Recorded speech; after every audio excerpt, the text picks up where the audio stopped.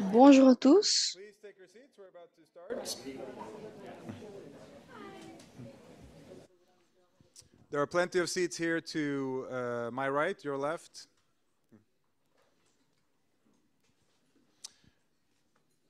So again, welcome everyone. It's a pleasure to see so many of you here with us today, both in person here at the House of Sweden and several hundred more online. We have a great program today on this timely topic of rights-based conservation, with an impressive list of experts, officials, civil society representatives, and thought leaders brought to us by our close friends at the Rights and Resources Initiative. To start us off, I welcome to the stage our hostess for the day, Ingrid Ask, the Deputy Chief of Mission here at the Embassy of Sweden in Washington.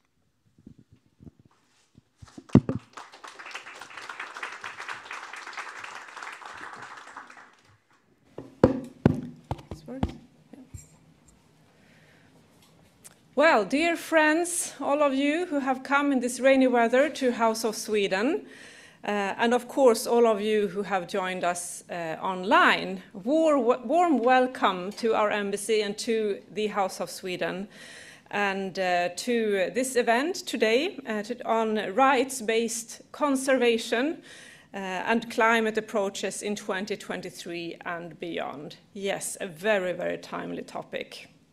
And of course, a special thanks to Solange Banjaki-Badji and our very close friends at the Rights and Resources Initiative, who are actually the real hosts of today's event. So today's topic, you might say, lie at the intersection of two very central and overarching Swedish priorities. And that would be, on the one hand, human rights, and on the other hand, climate change and biodiversity, both very important in their own rights. And a sizable part of the world's land resources is managed by indigenous people and local populations. Research shows that both flora and fauna often fare better in such places. Indigenous peoples and local communities' knowledge, land tenure systems, and resource management clearly play a positive role in dealing with climate change, biodiversity, and sustainable development. It is therefore a sad paradox that indigenous peoples, minorities, and local populations are often displaced from the territories in the name of conservation. An approach to protecting biodiversity based on exclusion, but not only risks worsening our planetary crisis, but has also led to forced evictions, violence, and even killings of indigenous and local human rights defenders. Sweden does not, under any circumstance, accept reprisals against those who stand up for their rights or for the rights of others. Indigenous peoples and local communities must be recognized as key stake and rights holders in conservation efforts undertaken in their lands and territories, as well as in decisions affecting their rights, lands, resources, livelihoods, and also food security. And this is why Sweden supports the important work of our partners in RRI. And it's also why we support programs to empower local communities through partners, such as the Center for People and Forests, such as the Asia Indigenous Peoples Pact, the Earth Journalism Network, and there are actually many others that we work with. This is, of course, not to say that Sweden is perfect or that our history is not stained by how we have treated our own indigenous people. The Sami have lived in northern Scandinavia since the last ice age, some 10,000 years ago. And when what we now may consider to be ethnic Swedes arrived in northern Sweden, Sami people were marginalized and their land access circumvented.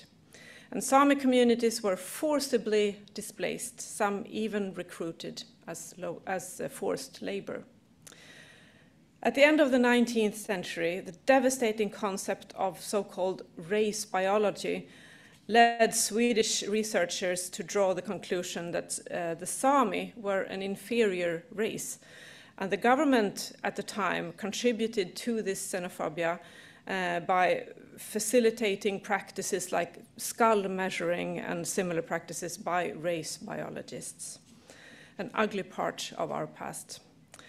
Sami children were placed in segregated schools. Today, the Sami people is recognized as an indigenous people and a national minority in Sweden. And this status means, in short, that the Sami have special rights, including land rights, and that their culture, traditions, and languages are protected by law. But that does not mean that we can turn a blind eye to the past. Just over a year ago, the Swedish government, in close consultation with the Sami parliament, decided to establish a truth commission on the violations of the Sami people by the Swedish state. The committee is to submit this long overdue report by December 1st, 2025. So they have a few years now to expose what happened. The fact that we are finally dealing with the troubled past also does not mean that there are no areas of friction today. For example, in some areas, Sami people have herding rights on lands owned by non-Sami persons, who instead have ownership rights. And in these cases, Sweden, as any truly democratic country, aims to strike a just balance between different interests and rights. Although difficult and sometimes trying, these acts of balancing priorities and rights are normal for a democratic society, as long as they take place on a foundation of rights, mutual respect, rule of law, and a common goal of reaching mutually acceptable agreements. So this is why, actually tomorrow, the ministers and Sami presidents from Sweden, Norway, and Finland will meet in Stockholm to discuss the way forward for a Nordic Sami convention aimed at further strengthening the rights of the Sami people to secure and develop their language, culture, livelihoods, and society across Scandinavian borders. And this is why I and some of my colleagues who are here today at the embassy are so pleased to take part of the conversations here today, which I'm sure will be extremely enriching and informing and interesting for all of us. And by that, I would like to turn the floor over to Solange. Please come and say a few words to us. Thank you so much.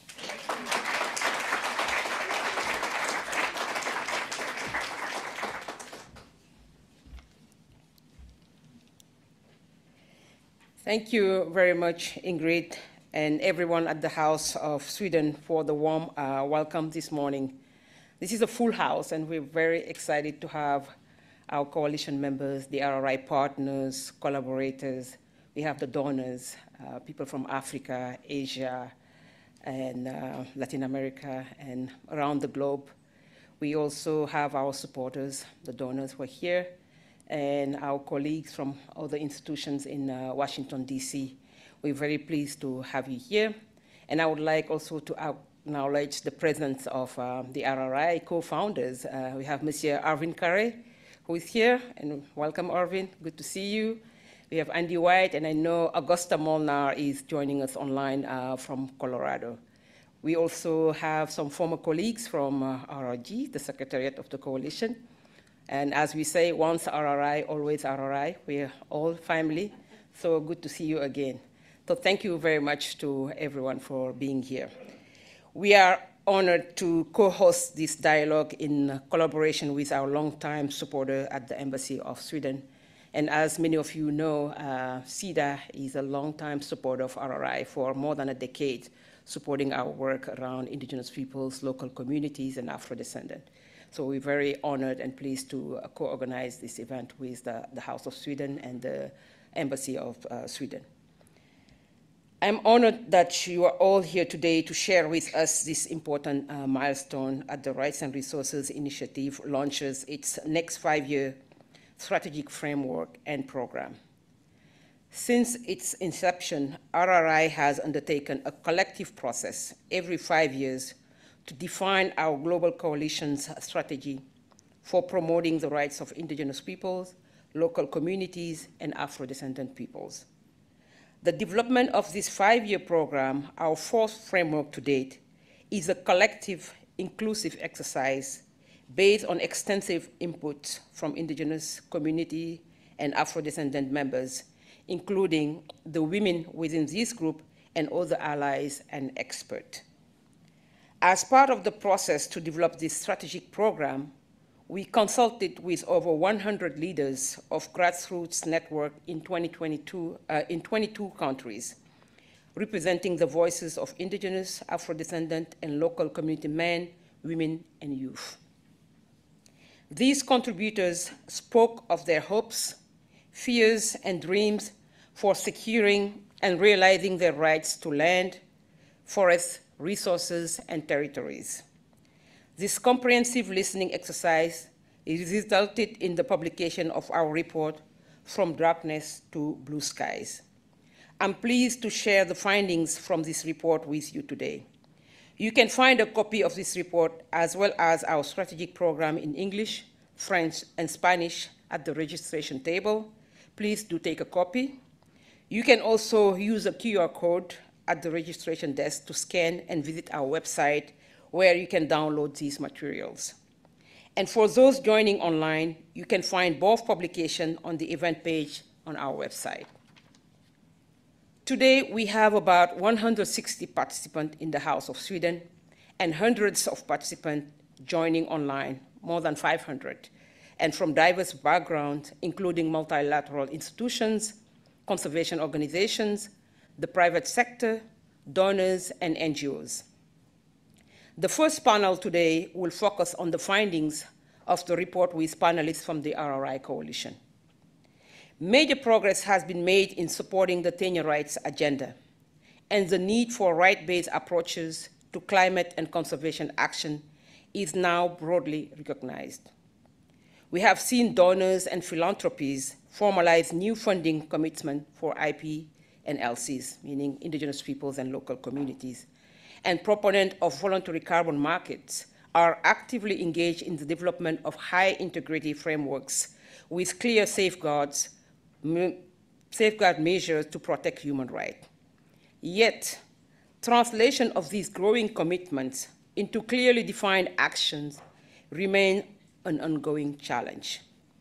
And despite the growing calls for indigenous people and local community involvement in decisions that affect them, their voices remain peripheral to the actual design and implementation of initiatives by government and non-state actors.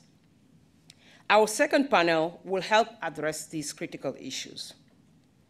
Today, as we embark upon the ambitious agenda proposed in our new 5-year strategic program, our coalition members have recognized the need to catalyze global ambition, coordination, and innovation to scale up the agency of right holders to the level and pace required to achieve the 2030 global climate and conservation goals, and mobilize key constituencies, networks, data, and tools to drive support for community land tenure, governance, and self-determination.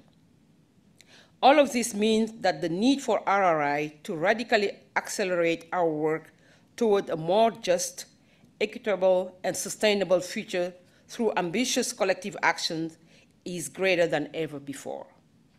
It is my hope that this event will be a unique opportunity to listen to innovations and ideas for strengthening and building new partnerships that will shape right-based conservation and development in 2023 and beyond. And it is my pleasure now to introduce the next speaker and moderator of the first panel, Board Chair, Right of Rights and Resources Group, Dr. Peggy Smith, who is a Professor Emeritus at Lakehead University in Canada and a longtime Indigenous rights expert and activist of Cree ancestry from Canada's James Bay Treaty No. 9 area. Peggy, welcome to the stage.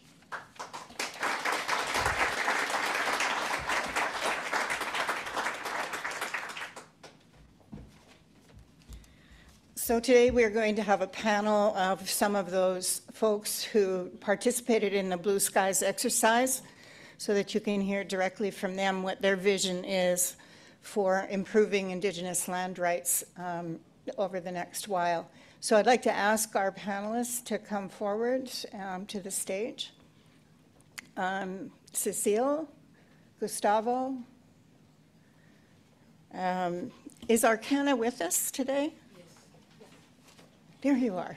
Can you remind people that if they need headsets, okay, does anybody need a headset for translation? From Spanish to English? And I probably need one too. And Kimaran. There you are.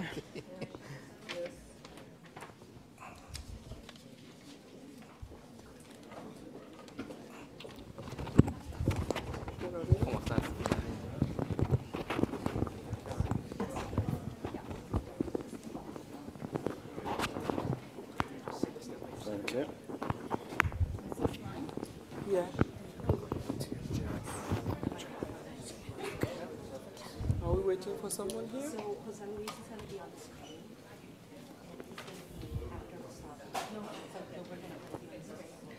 Okay, after Gustavo. Rosita? Are we waiting for Gustavo's someone last here? on my. I don't think so, no. Because It's good to shift. It's good to shift here. Strange. ¿Cómo estás? How are you? Okay.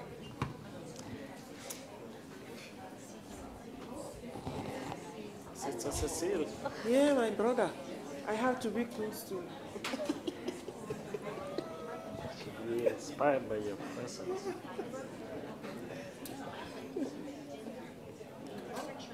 Hi, Tiana. Good morning.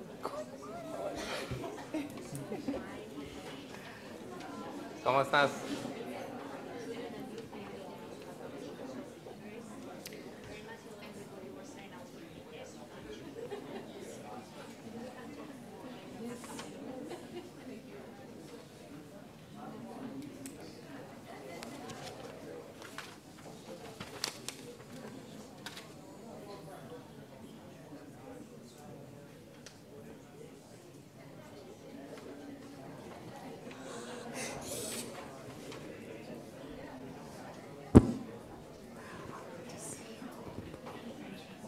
So we are.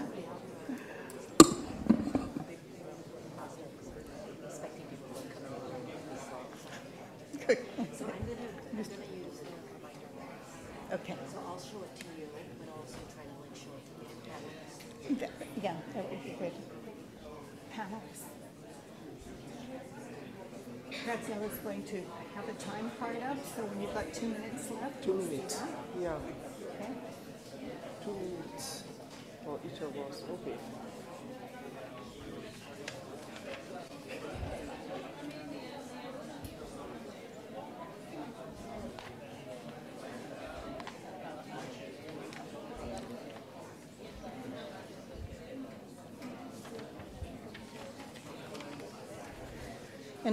And we do have one of our panelists online, Jose Luis Wangifo, who will join us after Gustavo speaks.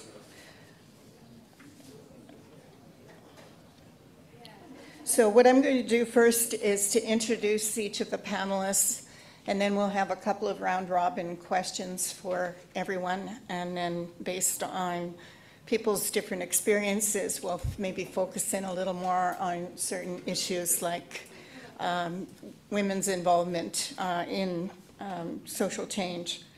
So I'd like to start with, on my left, Cecile Njabet. She's founder of the African Women's Network for Community Management of Forests, or RIFACOF, in Cameroon. The organization ensures the representation of women's interests in environmental policies across 20 African countries. Cecile won the 2022 Wangari Maathai Forest Champions Award and was recently named a champion of the Earth by the UN Environment Program, following, yes. Well-deserved recognition. Cecile was elected Climate Change Champion of the Central African Commission on Forests in 2012 and serves as a member of the Advisory Board of the UN Decade on Ecosystem Restoration. And of course, Cecile is a valued member of the Rights and Resources Coalition.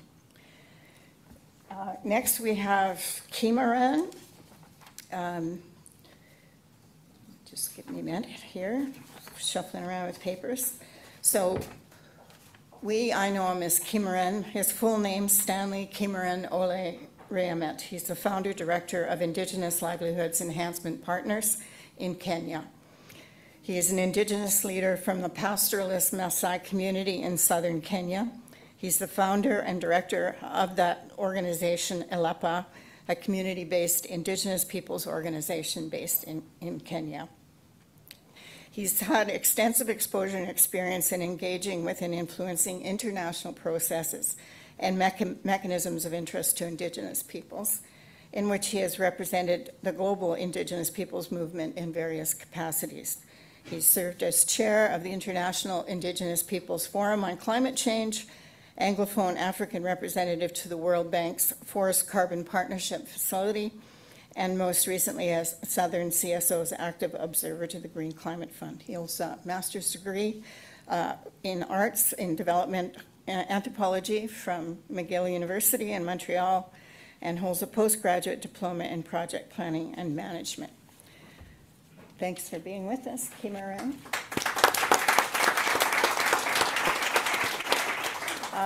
Next, we have Gustavo Sanchez Valla, member of the Executive Committee of the Mesoamerican Alliance for Peoples and Forests in Mexico. Shortened, that's AMPB. We love our acronyms. Gustavo is a member of the Executive Committee of AMPB and president of the Executive Council of the MOCAF Network, a Mexican network of forest peoples organizations that has contributed greatly to the development of a country's rural regions. Gustavo also participates in many global forums to bring forward the voices of local communities and has recently been working with RRI and the Black Communities Process in Colombia to influence the UN Framework Convention on Climate Change's platform of local communities and Indigenous peoples regarding the representation of those communities. Thanks for joining us, Gustavo. Arcana Sarang is an Indigenous youth climate activist from the Korea tribe and member of the UN Secretary General's Youth Advisory Group on Climate Change in India. Arcana is an environmental activist belonging to the Indigenous Korea tribe from Bibanban village of Rajganpur in Sundargarh. I'm getting very much challenged here, in Odisha, in India. She works on raising awareness about climate change and documentation and the preservation and promotion of the traditional knowledge and practices of Indigenous communities.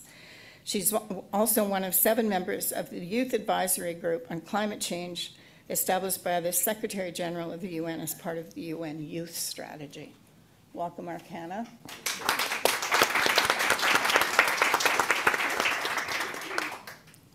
Now, can we see Jose on the screen? Is he there? He's not there? He's connected, but we can't see him. Oh, there he is. Welcome, Jose. Sí, aquí estoy. Yes, I am here. I am here. Thank you very much for your welcoming words. Balanta is coordinator and territory and natural resources of the Territory and Natural Resources team of the Black Communities Process in Colombia. He's a defender of legal, environmental, and human rights of Afro-descendant people. He's participated in numerous spaces within the RRI coalition, including building a regional collaboration with organizations of Afro-descendant peoples in Latin America and promoting the representation of local communities in the platform of the UN Convention on Climate Change. He's also part of the Colombian Environmental Forum for Black People's Rights. Welcome, Jose.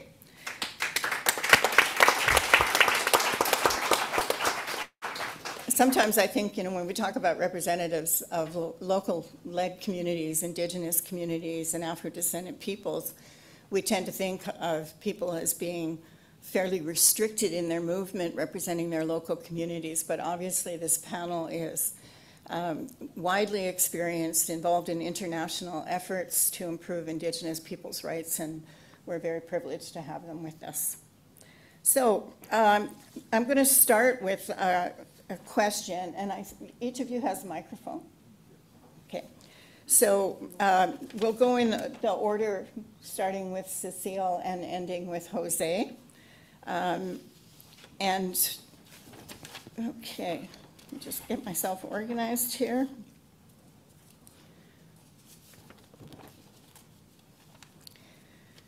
So I wanted to ask you, because The Blue Skies is the document about visions for the future, leaving behind maybe some of the problems and challenges that we are facing now, and thinking ahead to what kind of a world we want to create, I wanted to ask each of you if you would address what is your vision to achieve more funding, recognition, autonomy, and self-determination for the people in your territories. Cecile, want to start? Thank you. I don't know if I have to use this. It's just okay. Thank you so much, and thank you for organizing this dialogue.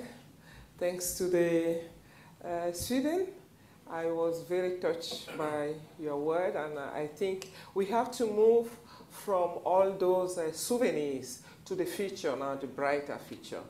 So what I would like to share is that it's very important for us, of course, as a coalition, but also as donors, supporters, to recognize the leading role that women in the ground are playing. Rural women, Indigenous women, Afro-descendant women, those are actors that are building, they have been building for many years the nature we are benefiting from today, and they have very, very little support from all of us. What they are doing, they are not that those victims we used to call them. They are not those, how can I say it? They are actors, they are activists, they are architects, the architects of our nature, of our environment. They are playing key role. They are restoring our forests, our ecosystem. So it's very important for those type of actors that should be at the center of all our processes, our decision making, our resources, to have a direct access to those resources, to funding, because this is what they are lacking. They have the capacities, they have the experiences, they know what to do to care for our Mother Earth, to care for our nature, and to keep our environment alive. But what they are lacking is funding. So my appeal to you is to bring your support to that effort that those women have been doing for many years now, for decades. If they are not part of that, if they don't have direct access to funding, we are wasting our time. We will never achieve sustainable development, Peggy. It's not possible without those women. Those are the foundations, of all what we're doing. Our resources today are depleting, not because of them. If they were not even there, I'm not sure who would have what we have today.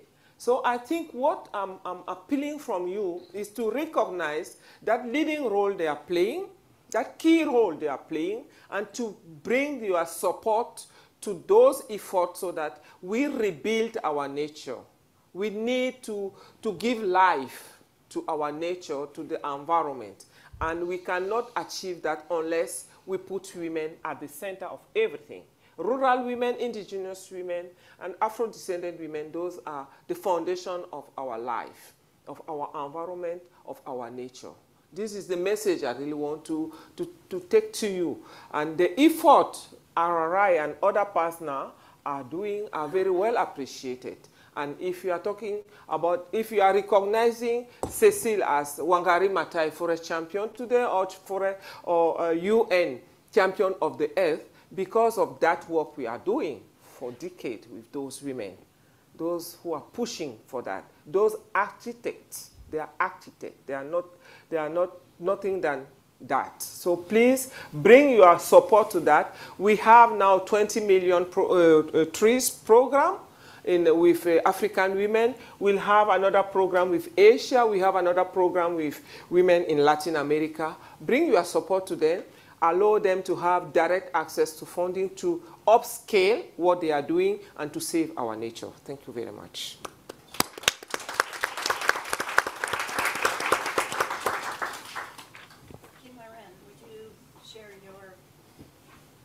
Yeah, thank you very much, Peggy, and it's great coming after my sister Cecil here. Thank you.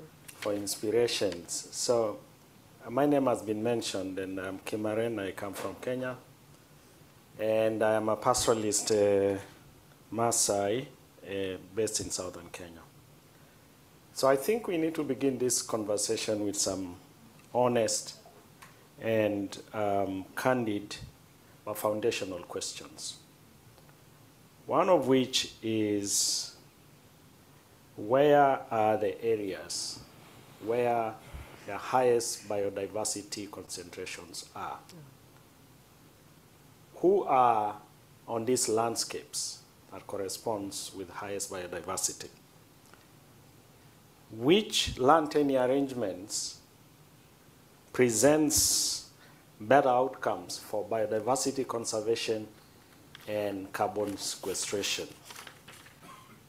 And if the answer to these questions are that these are lands with indigenous peoples, and these are land held collectively by indigenous people, as research has evidently shown, reaffirmed by the opening remarks by our host, Ingrid, then we need to ask the next question: why is this a case? Why is it that areas of highest biodiversity concentration are indigenous people landscape?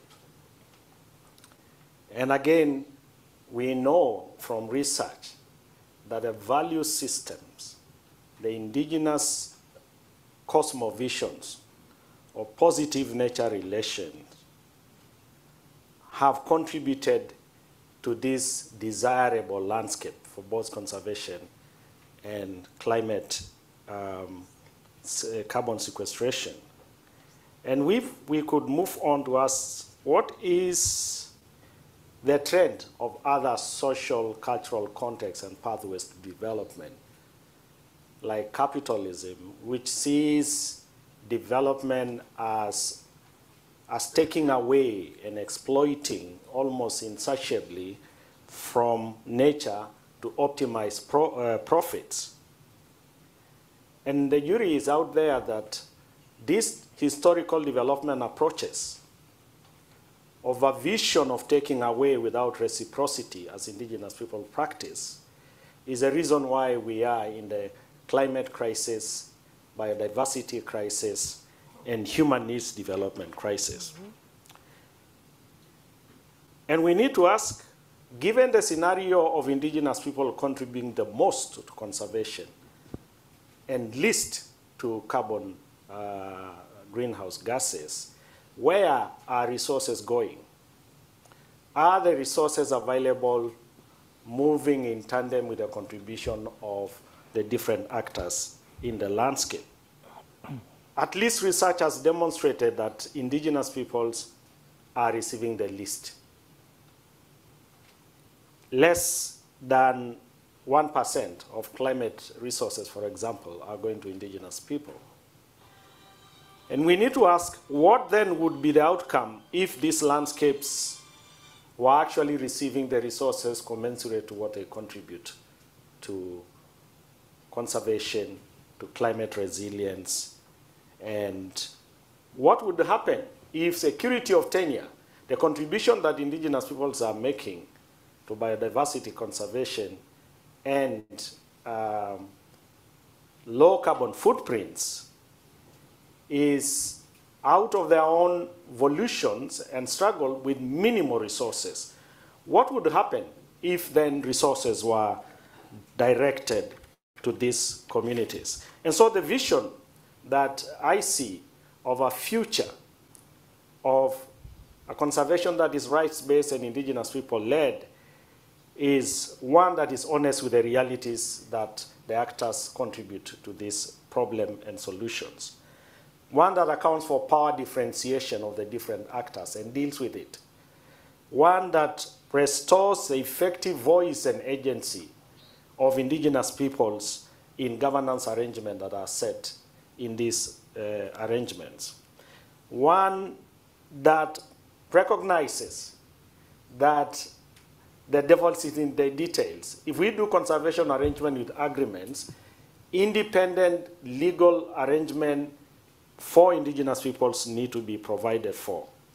We need to be honest and truthful in the narratives we generate to account for the burden of conservation and the cost of this. Who contributes the most?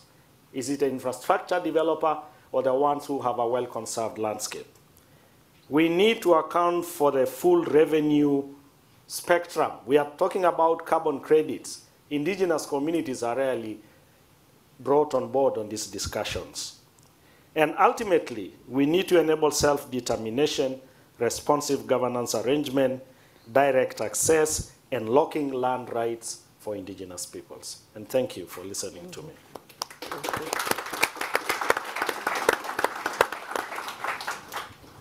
you, Kimura.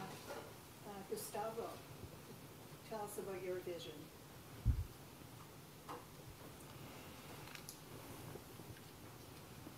Bueno, quisiera iniciar. I would like to begin by thanking the organizers, thanking the House of Sweden, and saying that I feel very honored to be here in this room with my sisters and brothers, Peggy, Cecile, Kimaren, and our colleagues who are joining us virtually, and Arcana. With regard to financing, my take is that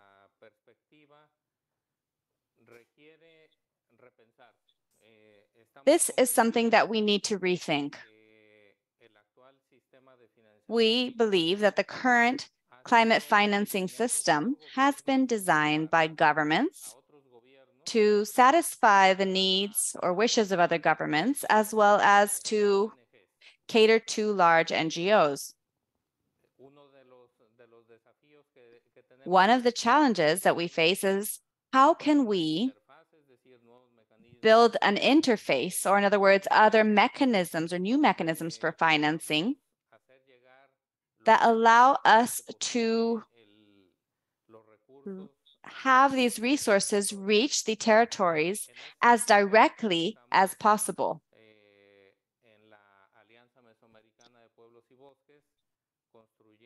At the Mesoamerican Alliance of Peoples and Forests, we're working hand in hand with other organizations to develop alternate mechanisms for financing that can prove through deeds that it's possible to have effective, transparent financing and achieve significant impacts in these landscapes and territories if we develop said alternate mechanisms, mechanisms that are managed directly by indigenous and local communities organizations. These mechanisms can work in coordination with other instruments for financing that already exist.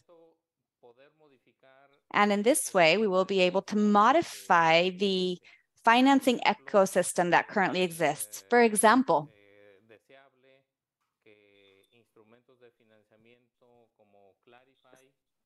a mechanism such as Clarify that has a global vision should ideally work hand in hand or in coordination with these regional mechanisms for financing.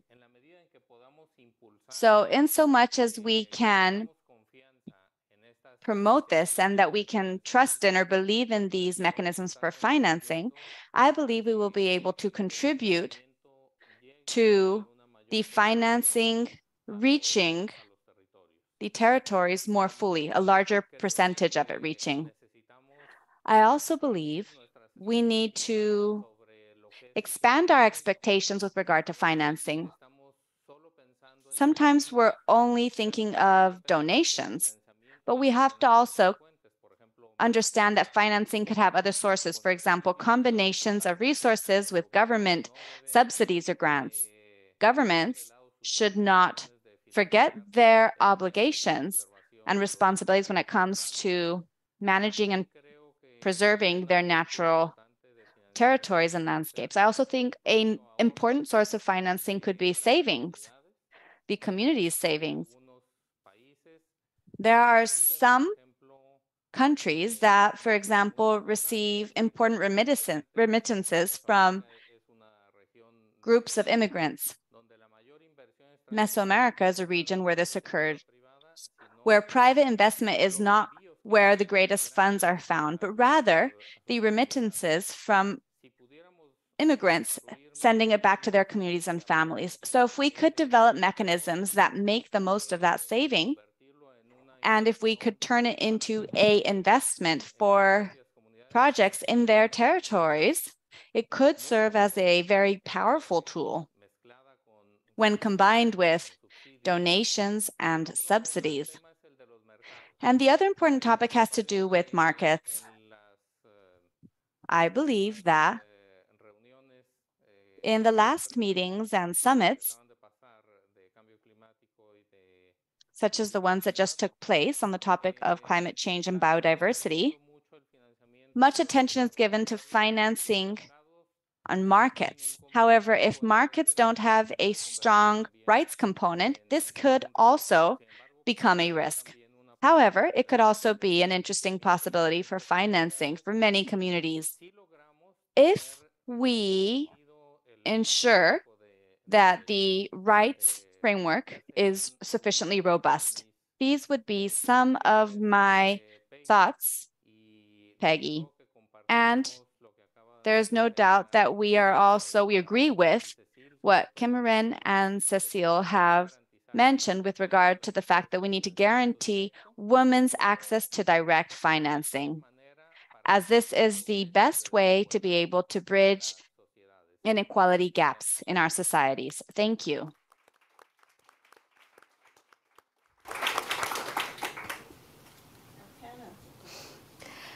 Johar everyone.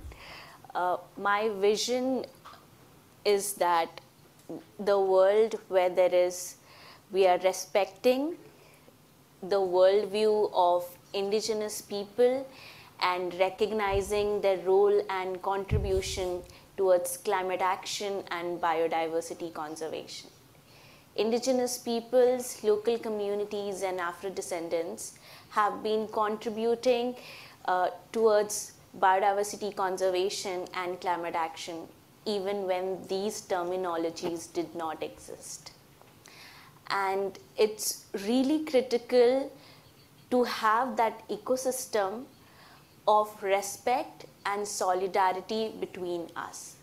It's only when we have respect and solidarity we'll be able to work together, and that's where we need funding allocation, that's where we need capacity building, and that's where we need support in different forms. And it's really important to push forward for rights recognition of indigenous people and local communities over the land, forest, and territories. It took us years of advocacy, struggles, and a lot of sacrifices of our ancestors and elders that now we have rights of indigenous people over the land, forests, and territories, an integral part of IPCC report for climate action. We need more support and lobby, and which I think we all here have been working upon, that how do we ensure that this is a key priority in the international policy making spaces and also is implemented in ground, with taking into consideration the different laws and policies which work in the international spaces and the national spaces, which again comes down to we need more evidences. We have enough of evidences, but we still need more evidences in more contextualization, where we are being able to advocate for this in all spheres and through all sectors and all stakeholders. Being one of the few who are in the rooms where barely people talk about Indigenous people rights recognition, I think we need more people in the room to speak about Indigenous peoples and rights recognition. I want to see respect, solidarity, support and promotion of traditional knowledge and practices of Indigenous communities, local communities and Afro-descendant communities. And in a place which is not pushing forward for, again, appropriation or taking away the credit of Indigenous people in terms of the traditional knowledge and practices, but a place where it is recognizing, undoing the injustices done to the Indigenous people and local communities.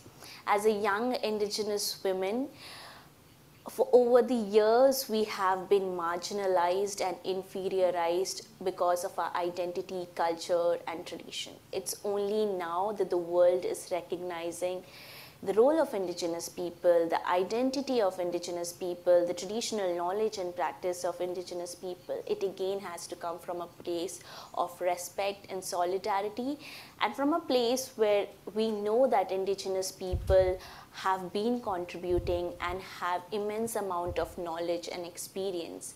It is from a place of listening rather than imposition. I want to see a place where we do not have to live in fear of eviction, fear of land grabbing, and fear of identity crisis and losing our livelihoods. We need safe and enabling spaces for young people, Indigenous people, local communities, and Afro-descendant communities. We need to strengthen and advocate for full protection of environmental human rights defenders. And when I say this as my vision, it also comes down to how do we materialize this, or how do we actualize and see it happening. I think we all have the power, we all have the resources to do that. It all comes down to willingness and willpower. It also comes down to how do we ensure that we are keeping young people in the center of all of these processes. Along with all the stakeholders in it, we need an intergenerational learning, we need intergenerational support, and we need young people to be center of all of these initiatives and processes. And this should enable the processes rather than creating hurdles in the processes. And at the end, I would like to say that young people, Indigenous people, local communities, Afro-descendant communities should be leaders of climate action and biodiversity conservation, and not victims of climate policies and biodiversity policies. Thank you.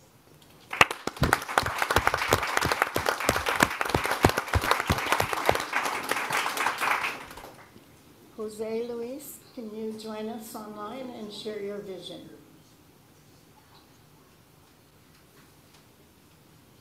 Hola, muy buenos días para todos, para todos. Good morning, everyone. Well, I would like to initially thank you for providing me this opportunity to participate in this space in a virtual manner. Due to some visa processes difficulties, I was not able to join you. But despite of this, I am here with you.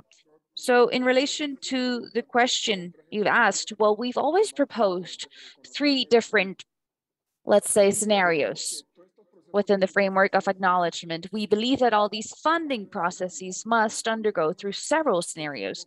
And we agree with the statements that have been exposed by my colleagues previously.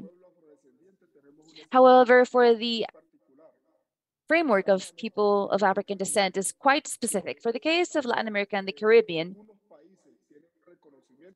some countries have established acknowledgement, meaning acknowledging these peoples as Afro-descendant peoples or Black peoples, or in our case in Colombia, Afro-Colombian peoples, and therefore we are rights holders. And within that framework, we are concerned about the 2 following points.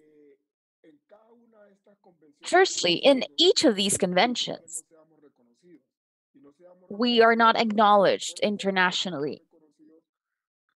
We want to be acknowledged in other contributions, for example, as tribe communities or tribal communities, which at the end of the day hinders us from being able to access these funds to be able to support our different activities and dynamics. We are the ones that have been protecting all these different natural resources, and this has been expressed in COP27, as you've all perhaps been witnessed of.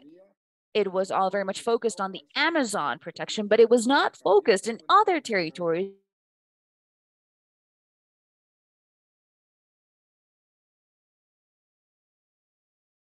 Frequent exchange or dialogue scenario between the different peoples and acknowledge the strength that we can establish between indigenous peoples, Afro-descendant peoples, and local communities. Therefore, we believe that there must be a funding mechanism that can enable that these 3 dynamics can develop their own actions.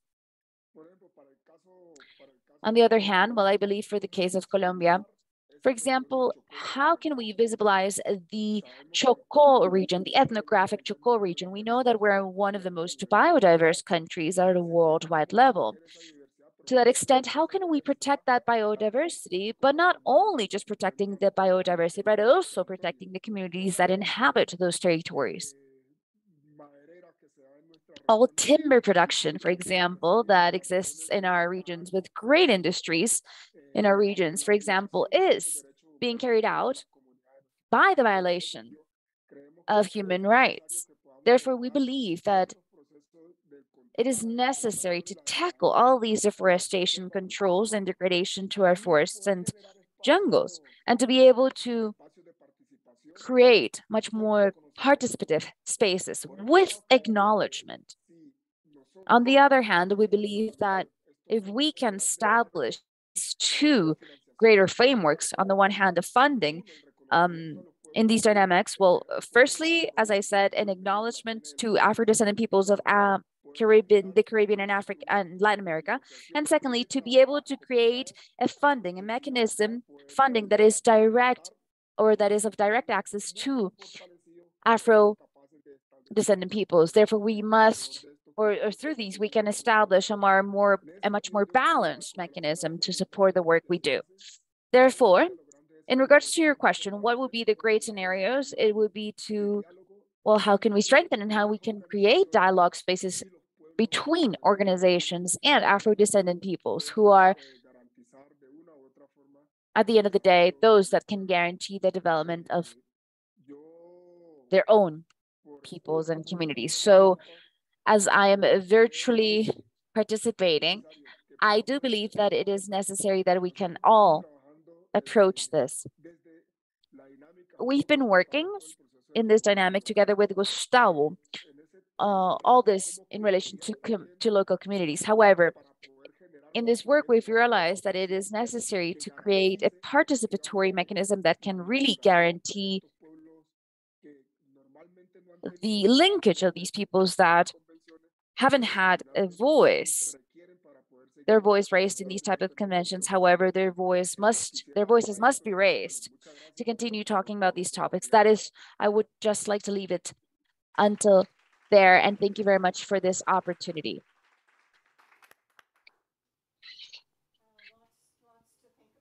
Lots to chew on.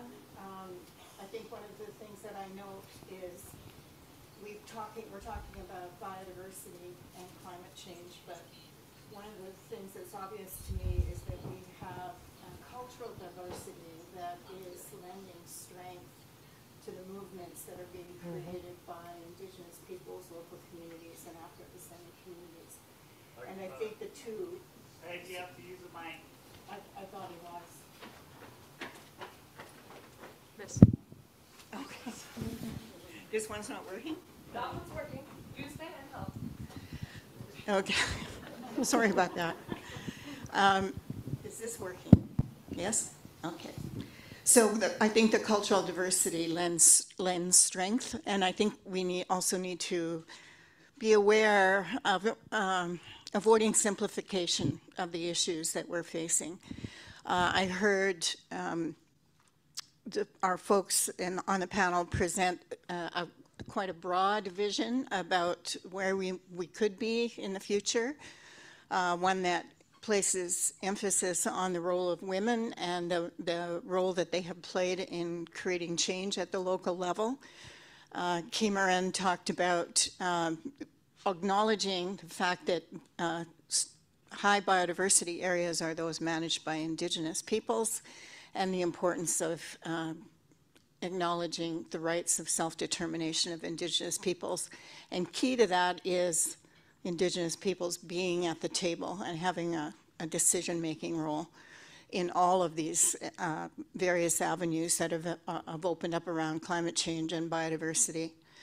Gustavo was promoting the idea of independent funding and an emphasis on markets that would acknowledge Indigenous peoples' roles. Arcana gave a very impassioned speech about respect and solidarity and the need for Indigenous youth to be at the center of these discussions.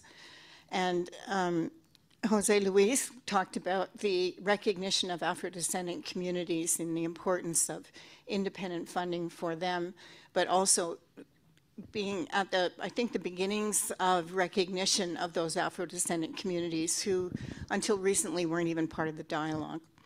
So some very important thoughts on vision and how we move forward. I'd like to turn now and ask Cecile if you would draw on your participation in the negotiations of COP27 in Egypt, and then the Conference of the Parties on Biodiversity in Montreal, and what new opportunities you see coming out of those international discussions for policymakers to support Indigenous peoples, local communities, and Afro-descendant communities, women's leadership. Thank you. Thank you so much. I think in Egypt, in COP27, we had the opportunity to launch the first global alliance of women. We call it the Global South for Tenure and Climate. This alliance it gave a lot of, I think we had a positive feedback from all the people that we met. This is an alliance of women from Africa, Latin America, and Asia, rural women, Indigenous women, and Afro-descendant women. It's a big coalition. So far, we have 41 organizations in there. And our mission and vision were very well shared by those partners and all those who were invited to the event. So that was, I think that was, COP27 was for action.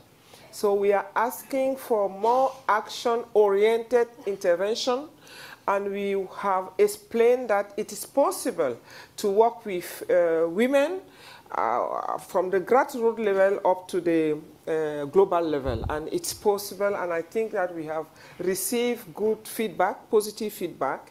In Canada, we did the same. We talked a little bit about that, but I think the focus was now that the global framework is adopted, and in that framework we have a good place for gender responsiveness, but what we have required, or we are still asking for, is how can we ensure that the gender equality is really mainstream in the framework that has been adopted. So we still need, or we ask for indicators, and to ensure that we will have women participation at all levels in the inception, elaboration of project, implementation, monitoring, and evaluation. So in COP15 in Canada, it was really about the place that women will be playing in this, the role that they will be playing in this new framework, the global framework that has been now adopted.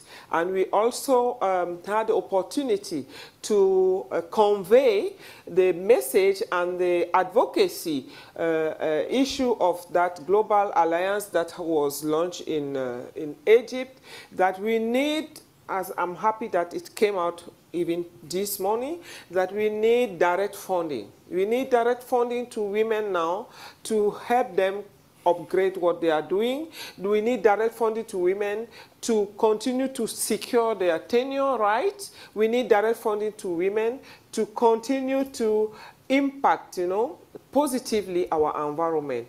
In conservation, fight against climate change, and in our own context, fight against poverty, which is very, very important. So this is our key messages from those two events, and we have positive feedback, and I think that mechanisms like Clarify have also been presented. We really explain why Clarify could be a good mechanism in channeling funding to those group of women that are in great need. So thank you very much for that.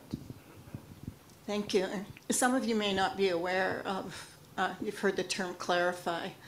The Rights and Resources Initiative undertook and has promoted the idea of direct funding in the international arena with donors and with governments and with private foundations.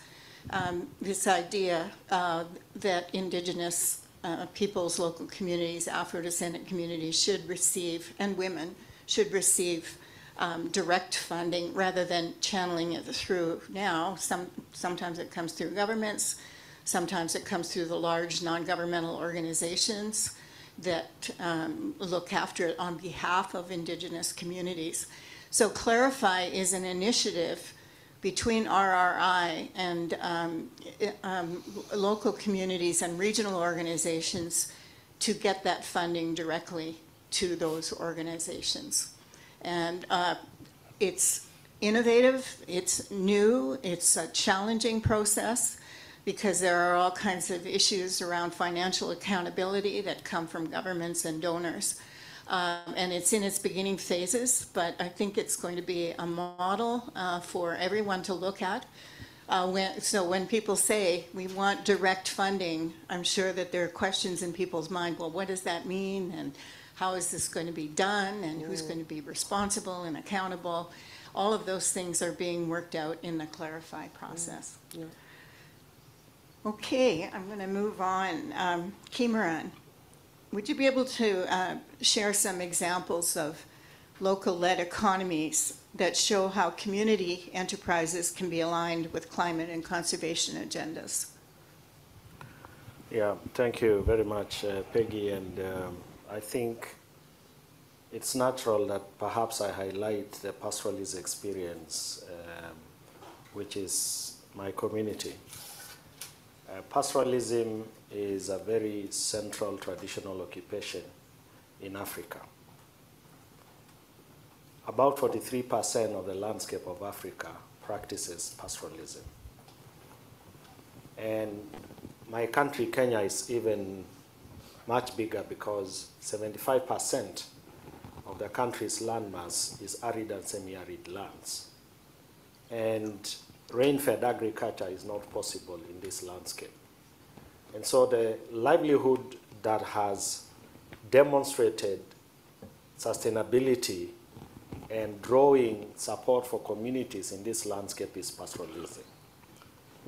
And pastoralism has been successful in this landscape for a number of factors. One is the pastoral communities sees the landscape as interconnected and interdependent.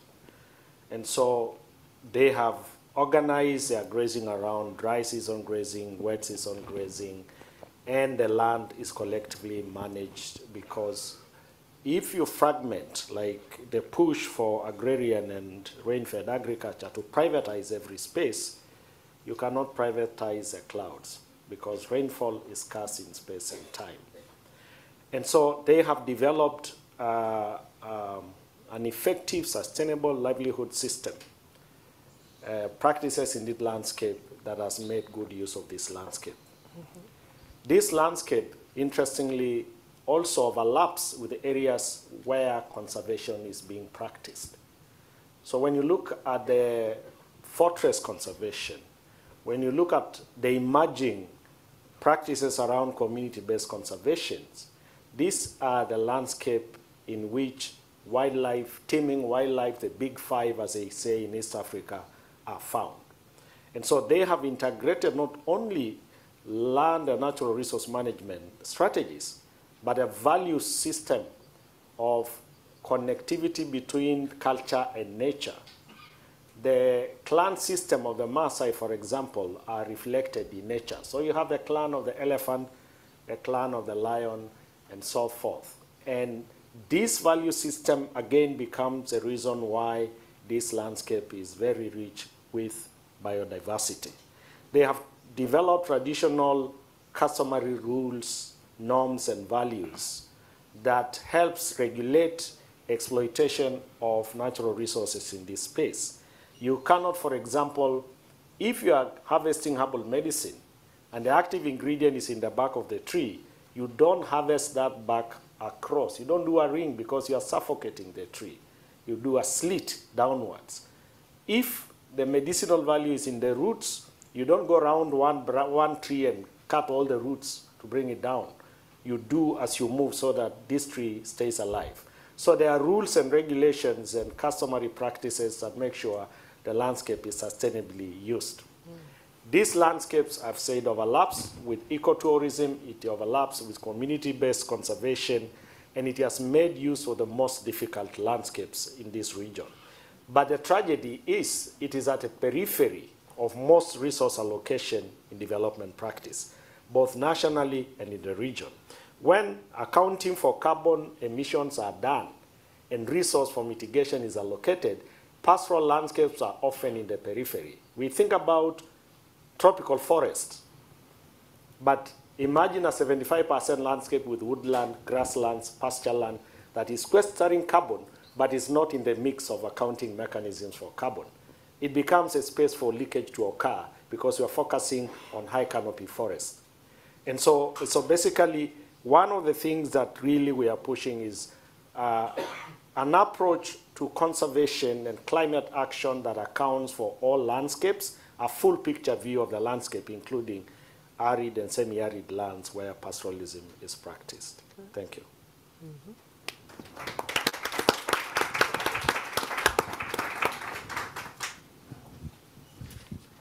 And this is a very important discussion, Kimura, and that's going on within the Rights and Resources Initiative, broadening our perspective from focus on forests to all landscapes. And in that way, taking advantage of the kind of local knowledge that the Maasai have in a pastoralist situation that enriches our knowledge and our experience. So thank you for being a proponent of that, Kimura. Gustavo is involved with, as I mentioned, AMPB, but there's also a Global Alliance for Territorial, I'm trying to remember what the C stands for. Communities, thank you. And there's also... Comunidades territoriales. Yeah, territorial communities. Clarify Steering Committee. So Gustavo, given the efforts of the Mesoamerican Territorial Fund, the Shandia Initiative, and other mechanisms to fill the gap of channeling direct funding to Indigenous peoples, local communities, and Afro-descendant communities, what should be the focus of allies and donors to drive these initiatives forward? Gracias, Peggy, por Thank you, Peggy, for this question.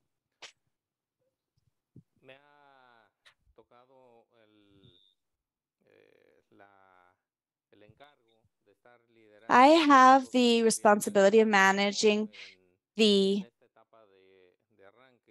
Mesoamerican Fund for this early stage, as well as I'm also involved in the Shandia platform, which is something like an umbrella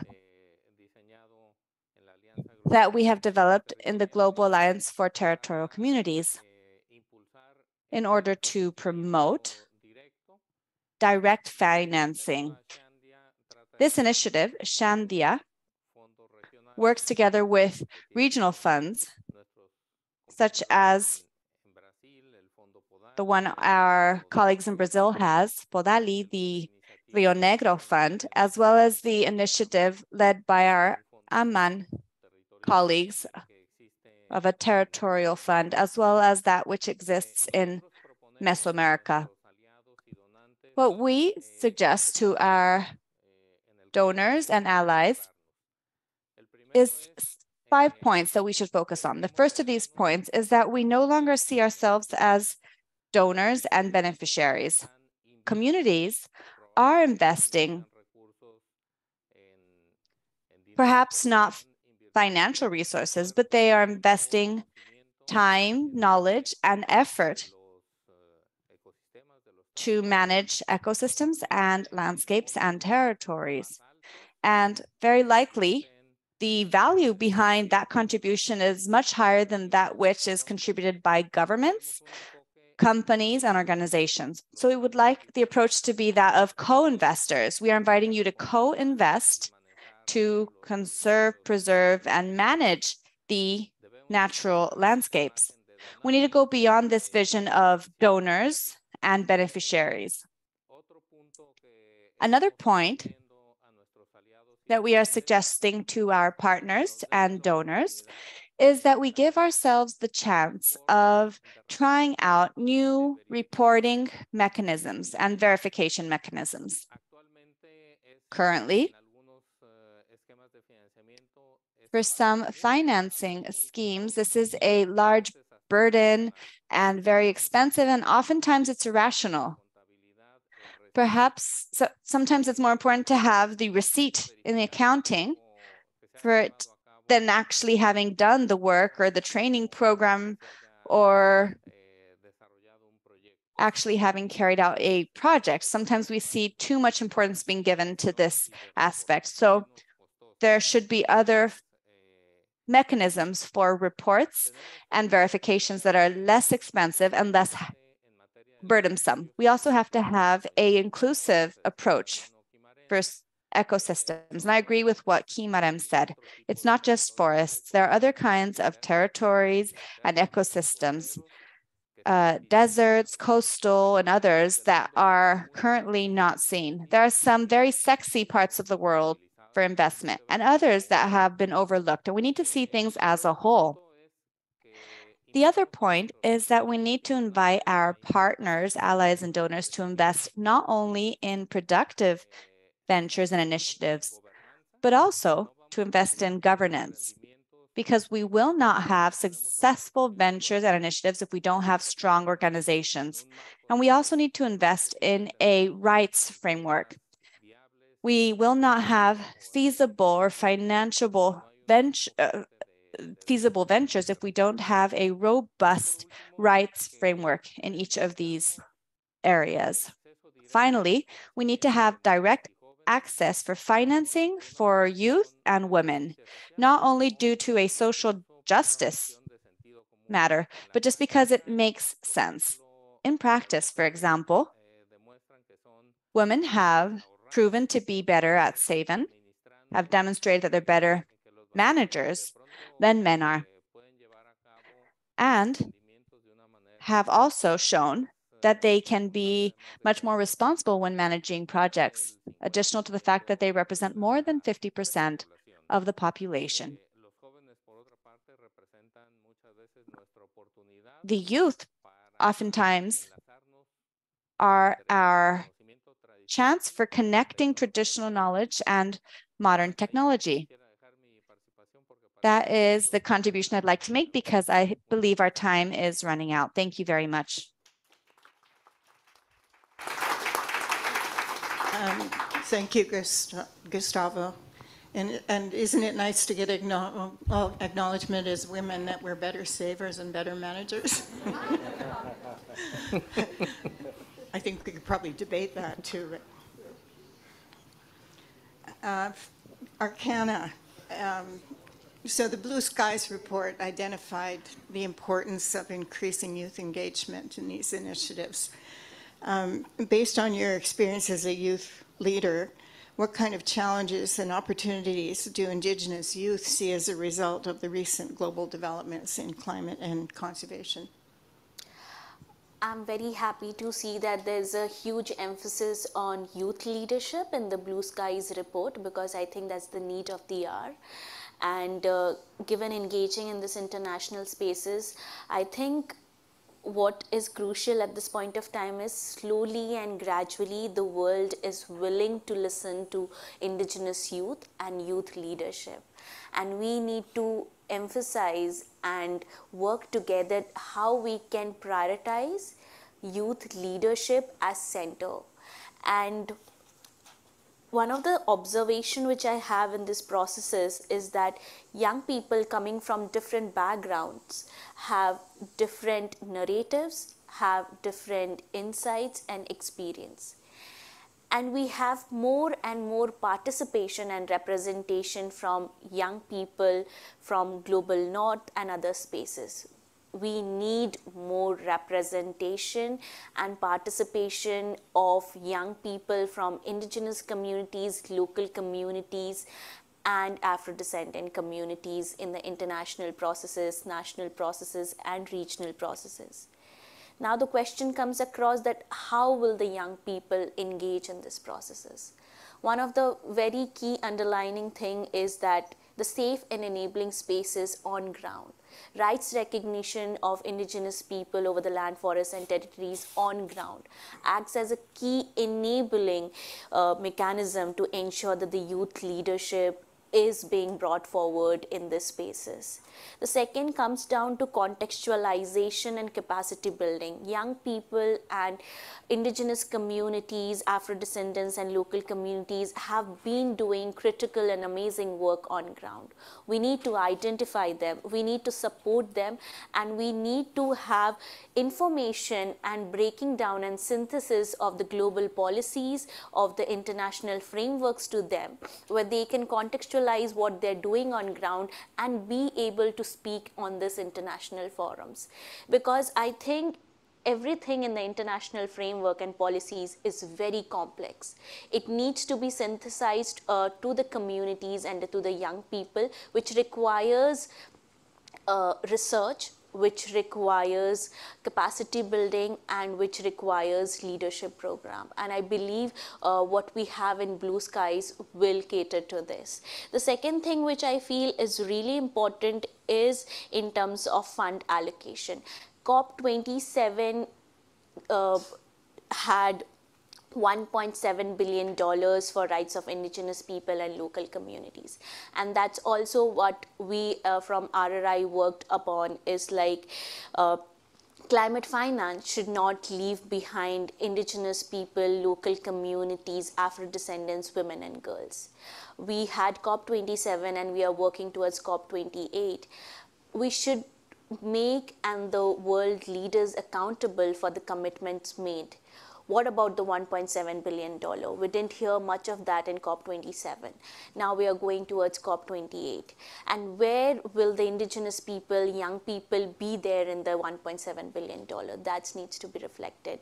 It was really historic to see loss and damage fund in terms of COP27. And I just want to acknowledge the years of effort, advocacy, and sacrifices by our indigenous elders and leaders that we have been able to have that, and small developing island countries. It comes down to how will the indigenous youth and indigenous people, local communities and Afro-descendants be placed in the loss and damage finance? What about the economic and non-economic losses we are talking about? Who will interpret that? Who will do the research? It's us. It's no one else, because we have the experience, we have the expertise, and we have the ecosystem to do that. And the world needs to hear it from us. And that's why I feel it again comes down to perspective. It again comes down to worldview. It again comes down to knowledge systems of indigenous peoples.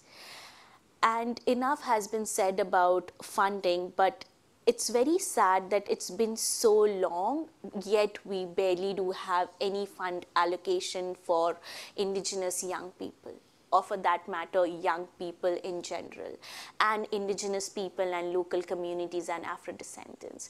When we are talking about funding, I would like to emphasize about intersectional approach in funding, because there are so many times like we only fund just transition, we do not fund rights recognition. And there are several those kind of examples, like, we cannot fund young people and women. We can only fund rights recognition. I'm like, it cannot work in isolation. It is intersectional approach. So funding has to be happening in intersectional way. It has to have space for openness and willingness to make changes in the processes which is accessible to communities and not excluding them. It needs to ensure that the fund allocation is directly reaching on ground and the communities have ownership and governance over those funding allocation. Most importantly, I think it's also really critical to see that how are we holding the world leaders accountable when we are talking about climate finance, because we are aware that financing is coming through different channels to the communities, and it takes years to reach out to them. Do we need lobbies? Do we need research to push forward that the changes needs to be made in international laws, the changes needs to be made in the national laws, so that the climate finance can reach to communities? And most importantly, it's not like funding is of different types. We have philanthropies, we have governments, agencies funding, and how do we make sure that all of these fundings are prioritizing young people? All of these fundings are prioritizing climate action. All of these are prioritizing, again, very specifically talking about climate justice, which is very different from climate action. How we are emphasizing on justice being the center of funding, which is again comes down to sustenance. It's very important to have sustained funding, which is one of the key gap which we have heard from young people, is that it's not only funding for 1 year or 2 years, but how do we have a continued and sustained funding? The other thing I would like to just quickly sum up is that there are a lot of terminologies which keeps coming. As young people and group of young people and constituencies, we saw a historic moment in COP15 in Biodiversity Conference, is that we had rights of indigenous people incorporated, free, prior and informed consent. We also had full protection of human rights defenders. But unfortunately, we also have terminologies like biodiversity offsets, credits, and it is really concerning. We also saw the push for nature positive approach when there was a huge push for human rights based approach. So there are a lot of terminologies like nature based solution, nature positive coming across in this discourse and dimension. I think it's really important for all of us to put our analysis, to put our research on this, that what does those terminologies means for Indigenous people and Afro-descendants and local communities, which again brings me that we should be leaders of climate action and biodiversity conservation and not victims of climate policies and biodiversity policies. So awareness, interpretation that what international policies and laws holds for us, likewise like what's happening on ground and how we can enable it with international spaces, which is like, again, we need to break the dichotomy of, this is the national law, this is the local law, this is the international law. The objective of these laws should be enabling and supporting each other, which again, people like us all over here coming from different stakeholders can play really critical role across the spaces, bringing and bridging that gap with respect and solidarity. Thank you. Thanks, Markana. We're going to end with a comment from Jean-Louis and then open the floor for questions. We have a limited time for questions, so I would ask that you direct your question at an individual panelist because we won't have time for each panelist to go through and answer every question. So, and also questions of clarification, if there are issues or things that came up during the presentations that you're unsure about, we're happy to answer those too and provide some further explanation. Okay, Jean-Louis, we talked earlier about the new involvement of Afro-descendant peoples, and that Afro-descendant peoples are still underrepresented at forums in relation to conservation and climate. Can you tell us about the agenda of Afro-descendant peoples, your biggest challenges, and your opportunities for the coming years? Peggy, muchas gracias. Thank you very much, Peggy. As I stated earlier, through the support that we have received and the RRI's ongoing support in the Americas and the Caribbean, we have set up a strategy to be able to ensure that the Afro-descendant communities are more visible. We worked on strengthening, but additional to strengthening and capacity building, we also began to work on how we could map all the Afro-descendant communities present in Latin America and the Caribbean. Through this exercise, we were able to develop a document that helped us to identify, for example, that there are approximately 205 million hectares where the Afro-descendant communities are located and carry out productive activities as well as conservation activities, conservation of biodiversity. But these territories are also, there are about 400 or 403 territories that overlap with protected areas. So what is the agenda on this topic, and how can we continue generating capacities among these 16 countries that guarantee that these communities are developed within these territories and landscapes? This is why we agree with what Gustavo said a few minutes ago. How can we develop capabilities additional to the productive projects? We also need to work on capacity building within these communities so that we can ensure that they can work on conservation in their territories. But this agenda is also part of the environmental activities and conservation activities. I am the coordinator of the Black Communities Processes, or PCN, and together with the RRI, we have been working on supporting a series of actions and measures. The first has to do with creating our own areas of conservation, as well as areas of conservation that can connect the Andean Valley communities, as well as communities that are on the Pacific coast, and carry out a series of activities. We've also been working on a series of strategic measures within the framework of climate change mitigation. But we've also been working on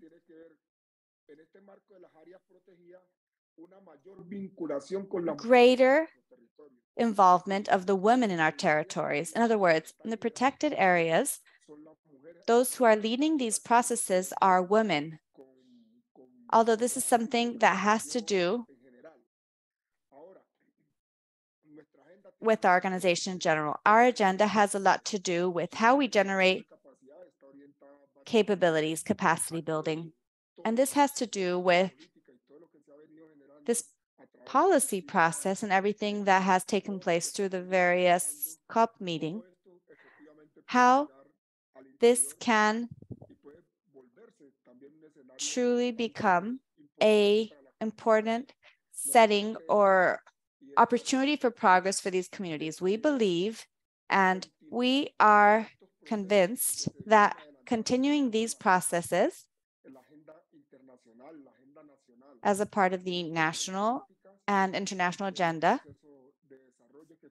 will lead to development and the involvement of these various local communities and Afro-descendant communities to decision-making. We believe capacity building is what will make it possible for them to be involved in decision-making processes. So thank you very much, Peggy. Thank you, Jose Luis. The floor is open for questions.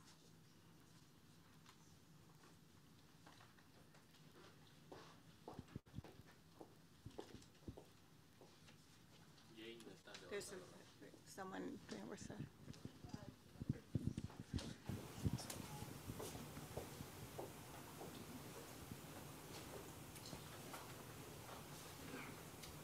Did we have someone? Is there a mic? Jane. All right. Thank you very much. I think there was somebody already in front. Well, my name is Jose Monteiro. I come from Mozambique. I've been working with this topic for a long time and adding a little bit more on data issue on this topic. My question is for Shana, actually to all as well, to all the panelists. Because Shana mentioned about accountability, and we are talking about direct funding. Do you see data and information playing a role here in ensuring accountability and traceability if there is going to be really direct funding? Because I definitely see a lot of gap between global and what's happening at the local community. And the climate investment have been changing a lot. This is one. The second question is, actually it's kind of a reflective question is, RRI have been doing a great work. We've been, I think, organizations that have been doing this in the last 10 years have been advocating a lot for rights. And it's improved a lot. We have registered a lot of community land rights and things like that. But do you see a role on shifting the way support is done? Because we're just talking about our rights, but we're leaving behind governance, which also trickles elite capture in these communities that we're talking about. We're leaving a lot of tools such as land use planning, and we've been talking about, the colleague from Kenya have been talking about it. How are the donors funding shifting the way we support or finance community lives? Should we put it as a package? Because there are communities that are already here, but there are communities that they're starting. They still need the right, they still need all other tools to support the governments. Are we, are the donors or the funding willing to do, like, if you're going to do a climate finance, should we put these enabling conditions forward? Like, should we support that? So I just want to hear a little bit of opinions of the panelists on these issues. Thank you very much.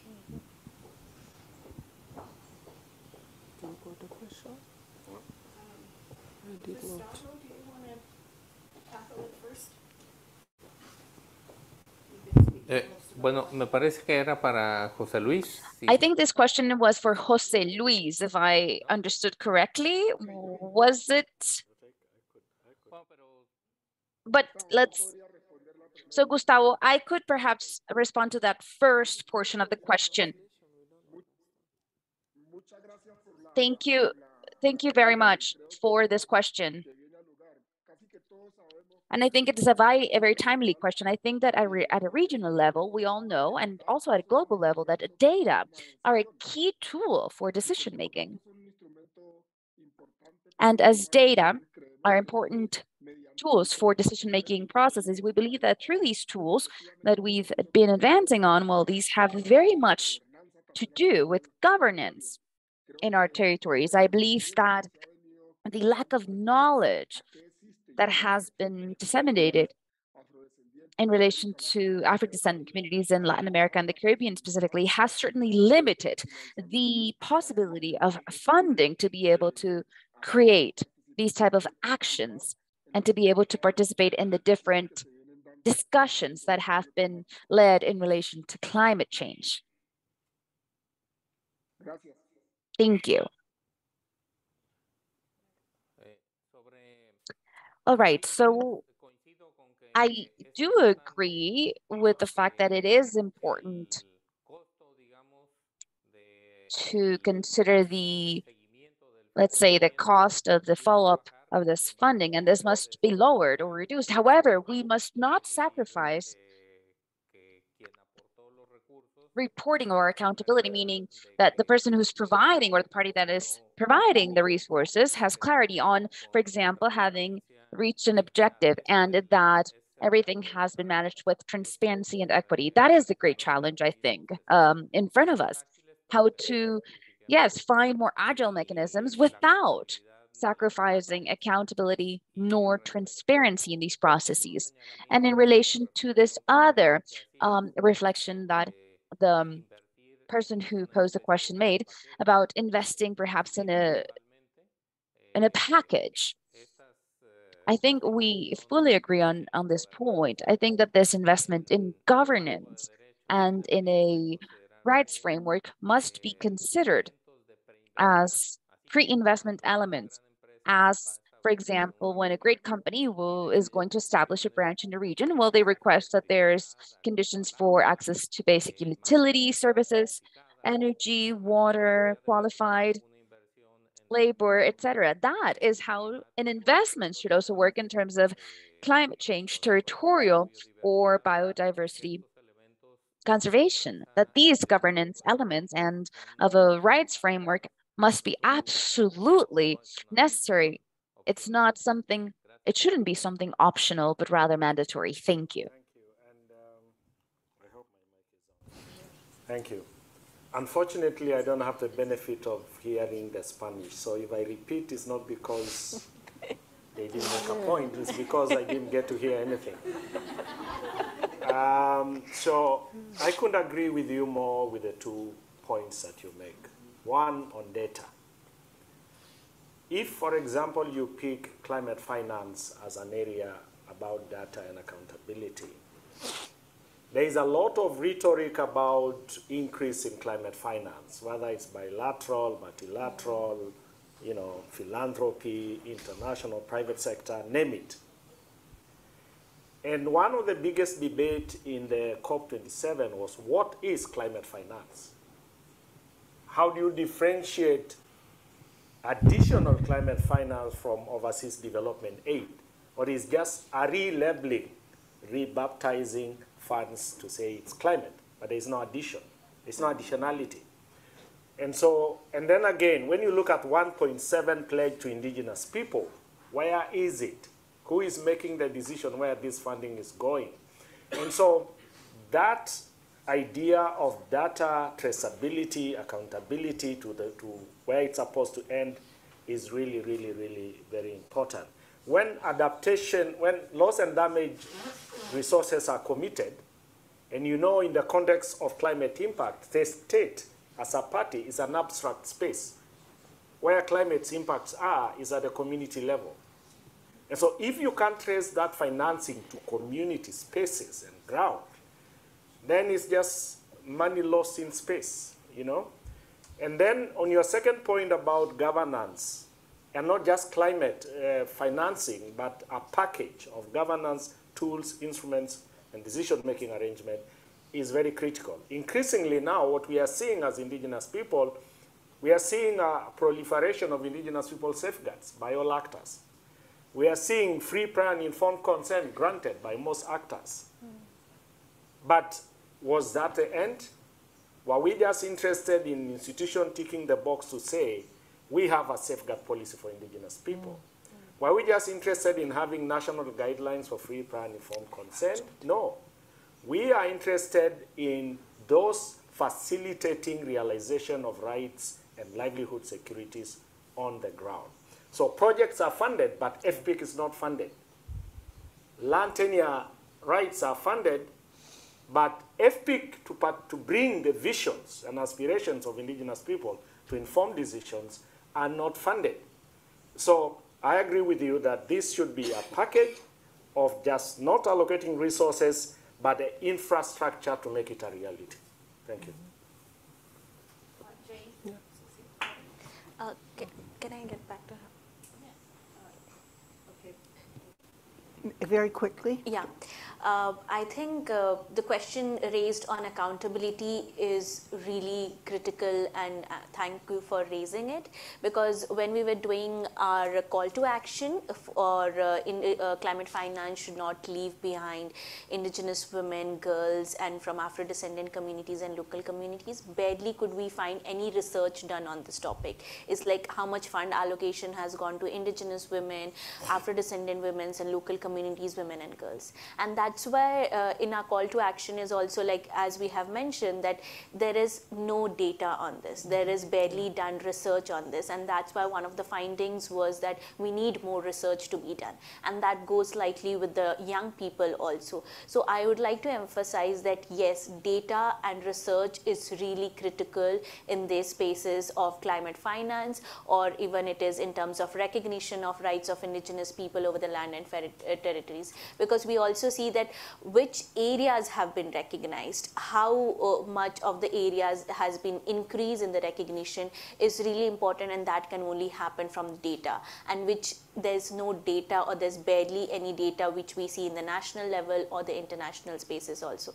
The last thing I would like to just quickly sum up is that one of the challenges or the clashes which we were having in COP27 in terms of loss and damage fund is that people were saying that this is repackaging of the adaptation money going towards loss and damage. And there was a conversation around how do we have more additional finance towards loss and damage, which is taking into consideration economic and non-economic losses.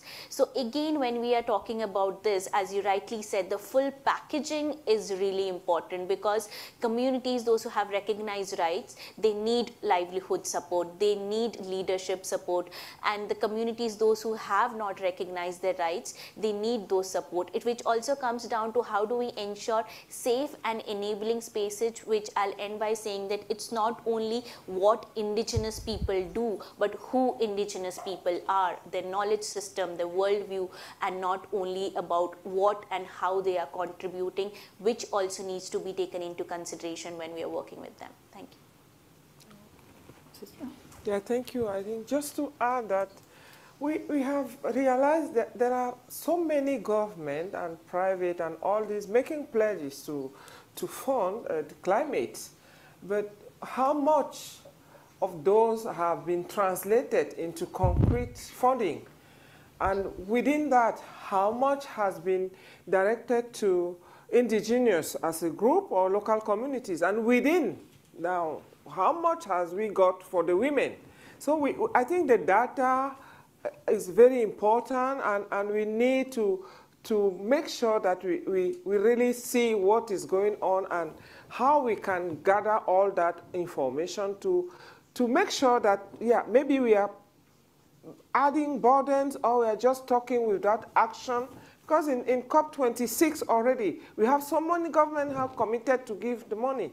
In COP27, we realized that from the COP26 to COP27, nothing has changed. And I'm not sure that in COP28, something will change. So I think all this governance, of course, but all these statistics, all these promises should also be followed up, monitored, and see if they have been translated into action and what portion of that has been allocated to women.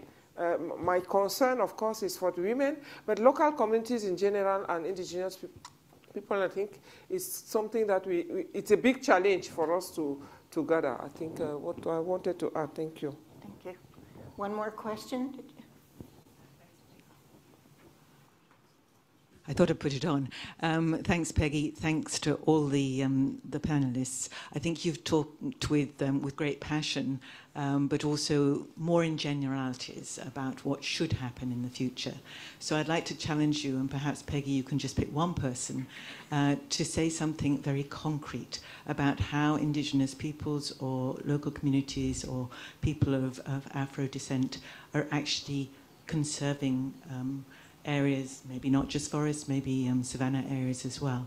Because in advocacy, it's really important to come with stories, with practical examples. So could I just challenge you, before we go to coffee, to have some positive stories? Story to tell? Conservation story to tell? Yeah, go ahead. Yeah? Yeah. Thank you. Thank you for the question. I think, yeah, it's a great...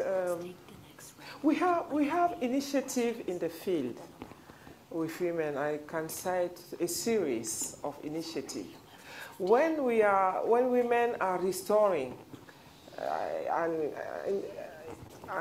ecosystem, for example, we have an initiative in Togo with the ITTO and some Soga Kakai funding, where we have succeeded from the government to have degraded areas allocated to women, and now those women are transforming those degraded areas to a living ecosystem. I think when the ecosystem is restored, you also have biodiversity coming in. And I can also cite some initiative with the mangrove restoration. I've just visited one women community like 10 days ago. And I was so impressed that after 5 years, the ecosystem has recovered. And I could hear women saying, fish is back. Oh, this is the first time we've seen, for the last 5 years, we have not seen this quantity of fish. So fish is back. It means what? It means that as they have planted mangrove 5 years, 6 years ago, the environment has been restored. Biodiversity, like fish and all these living environmental things in that environment is coming back. Now your question is very relevant. How can we measure that? Maybe that's the next step. What have changed when the situation was worse, and now that is being recovered?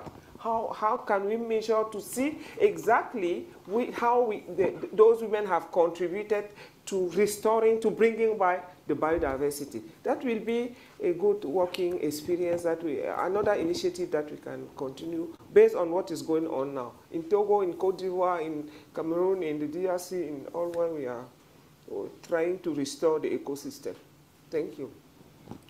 Yeah, I actually thought that pastoralism was a positive story, and that demonstrate the value of nature-based. They are talking about nature-based solutions like it's a thing of the future. And in the context of pastoralism, it represents the future the world is looking for. Because the food systems of pastoralism, the medicine system of pastoralism, the culture is integrated in nature, and it's a place to go to learn. It's not just a place of sympathy. They are part of the solution to these challenges. And also we have learned as an institution of ILEPA, where I work, that the success of lobbying and advocacy is evidence documentation. We have just won a land case of a 6-year struggle of a land grabbing case, and amidst a very corrupt system, and have managed to win a restoration of several thousands of acres of land back to the community. But this is different because we managed to document. One thing we have learned is that the bureaucracy understands the language of the paper. If you speak to the bureaucracy without writing, you have said nothing. And so we learned that for us to be able to have said something which is traceable within the bureaucracy, evidence-based documentation for these struggles becomes critical. Mapping actors, critical actors in the land sector decision-making and their role, and targeting them for that mandate they have and so on. We don't have the time to demonstrate this, but I think, yes, there are many positive stories, and we are willing to share them given an opportunity. Thank you. So put it in writing.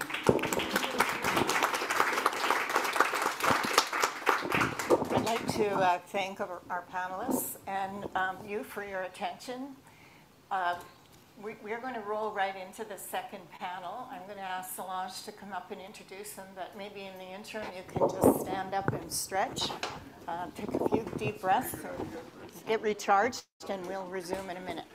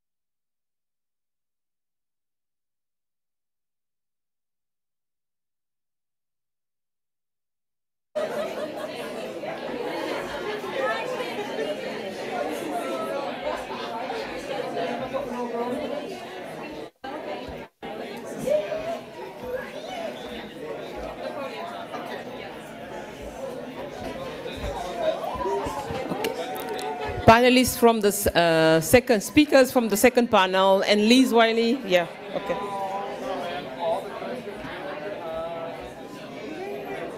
Where do you want us? Wherever you want here.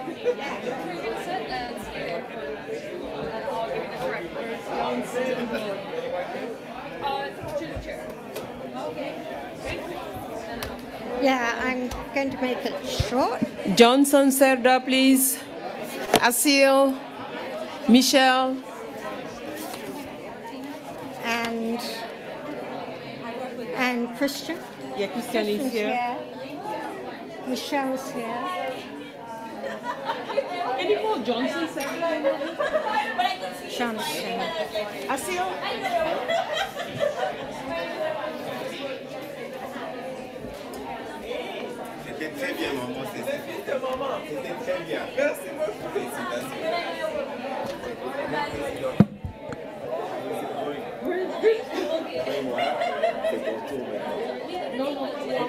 When you're done. You know, one thing I want to probe, and I'll do it in one of your questions, was the issue of what direct funding actually means.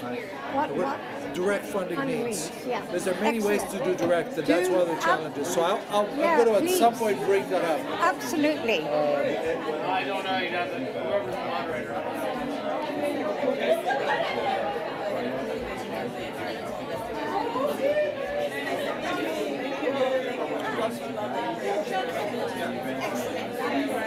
Very pleased.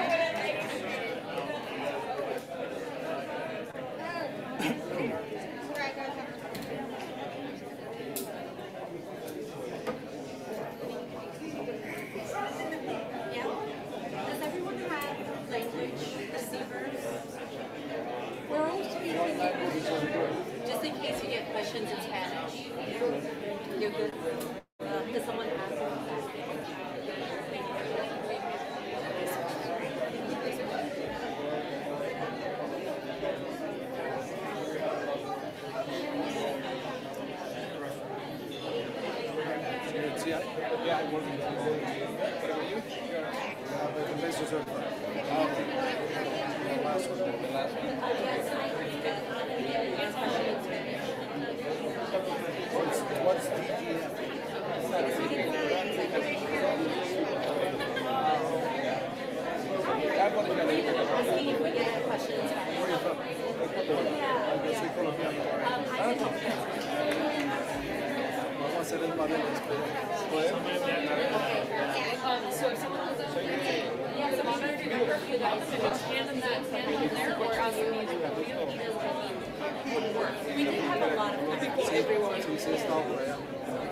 Call people back. Yeah, I don't know where Asel is. She's here? Yeah, that's her.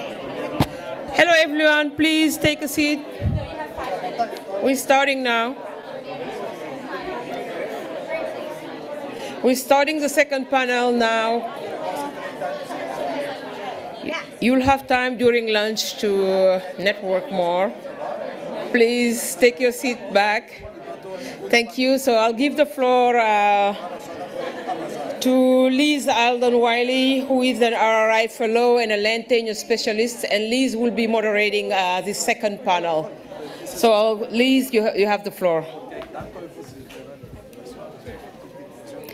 Great. Hello, everyone. Good morning. Sorry about the lack of coffee. You have permission to sneak out and grab a cup of your preferred beverage and then bring it back. But we are running out of time. So,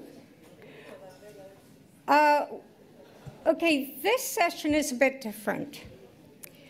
The whole point of this session is to actually have the other side, not from our big constituency, those 3 billion customary communities, whether they're IP, other communities, or Afro-descendants, but to hear from the international agencies, the donors, companies, and philanthropic funds. So we are extremely lucky. We have here, forgive me if I mispronounce your name, Asel? Did I say it right? Yes. Thanks, Asel, from the World Bank. We have Johnson, Soda, did I say that right? That's great. Johnson from Conservation International, which we're going to perhaps give him a little bit of a hard time. And we have Michelle Zollinger, did I say that right? That's right. I am so sorry, I should have checked before, from Nestle, a company. So that will be very interesting. And we also have Christian Samper from the Bezos Earth Fund, very important new actor in community-based conservation. We hope. So we'll ask him some questions too. Now, because of time, I'm not going to tell you anything about them. Together, they have over a century of experience in the field, in research, some of them in running really impressive international groups or groups here in America. Read the bios, and I think the bios may even come up, short versions anyway. So we can get straight on to the task. So what I thought we should do on this session, well, actually, I'm going to push the boundary a little bit here, because I have the privilege for 40 years, actually it's 50, but I try to be younger, of living in Africa. And last year at Kigali, at the African Protected Areas Conference, there were around 240 representatives from over 40 African countries from the indigenous peoples, other communities at that conference. And they actually laid down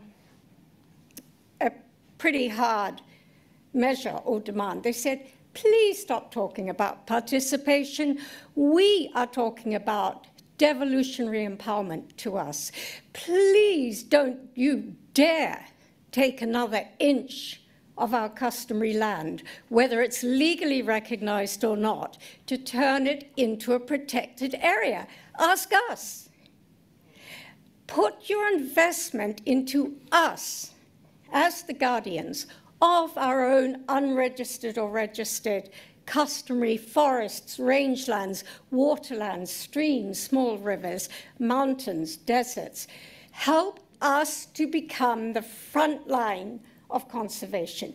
We want community-owned and managed forest reserves, wildlife reserves, waterlands, foreshore.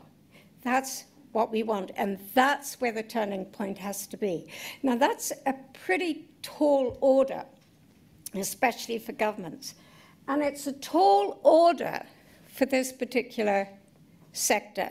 But I want you all, if you could, just keep that in mind, because I'd love to see, we would all love to hear how far what you're doing in your projects, in your particular part of the big institutions you're part of, how far that is ever going to reach that 10-year ambition. Okay, so the first question, if this would move down, that I think the first thing, it's not working, never mind. First thing, if each of you, is this working? Yes. It is.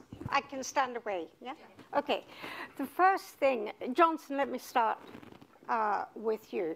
Tell us, as briefly as you can, what your particular initiative in CI is and where it's taking you. Be brief, because I'd like to move on to challenges and lessons, and also, lastly, how far is what you're doing? Is it going to crack this objective of IP, all customary communities? Thank you, Johnson. Thank you. Thank you very much for the invitation as well. Quick means at least 5 minutes or less than that? Oh, absolutely no more than 5. Right. Okay. Thank you. First of all, I'm Johnson Cerda. I'm Quichua from the Ecuadorian Amazon, working with Conservation International and leading a project called the Dedicated Grant Mechanism for Indigenous Peoples and Local Communities. Long story short is that this is a project from the part of the Forest Investment Program, which is under the Climate Investment Fund. And it's just 10% of the amount that they have for forest investment program. And this is dedicated for indigenous peoples. Basically, the project has two main levels. One is 12 countries. In each of the countries, they have their own structure, and then one global project. That is how we work. Initially, we started with 14 countries. Now we are only 12 because of situation in each of the countries. They didn't want indigenous peoples perhaps to manage the funding directly, and that's why they decided not to receive that money. And we have only 12 countries. We started with $80 million now. I would say like we are around $70 million for those 12 countries and the global project. Let me say that we have like 3 main elements. One is the governance system. The second one is the technical support for the program, and then the implementation itself and how they're working on that. And I will share some data on that. In terms of the governance system, we started in 2014 with an interim global committee. That's how we came up with Conservation International to support the program. And one of the members here, Mina, is here. She's part of the Global Steering Committee. We started in 2014, helping some countries to organize their national steering committees. So basically, in the governance system, each of the countries, they have their own national steering committees, And from those national steering committees, we have one member of those committees to the global steering committee in order to oversee or support the projects at the national levels. That's how we are organized. But in each of the countries, what I have seen is that most of the countries, they have, I don't want to say use it, but they have taken the same organizations already existing in the countries because they don't want to create anything new. We have already organizations there, so we have to use that. And that's the case, for instance, in Peru, where we had two main organizations for the Amazon, which is IDESEP and CONAP. They came, together and made up the National Steering Committee at the national level, using the existing organization. It was easy in order just to strengthen what they have in there. But we had cases like in Ghana, where we didn't have any organizations like we have in Peru and many countries. So we had to make consultations there in the regions because it's not, the FEED program is not in the whole country, it's only in 2 regions in many countries, I think except 2 countries where it's a national program. So we help them to run consultations in those areas and to check with the communities in terms of the topics they want to work with this funding and also how to nominate someone to represent them at the national level.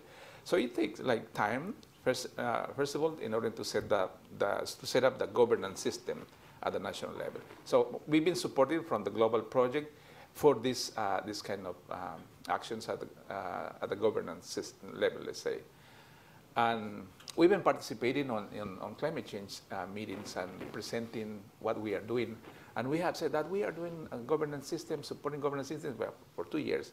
And one of the donor countries said that you guys are talking about governance system for 2 years.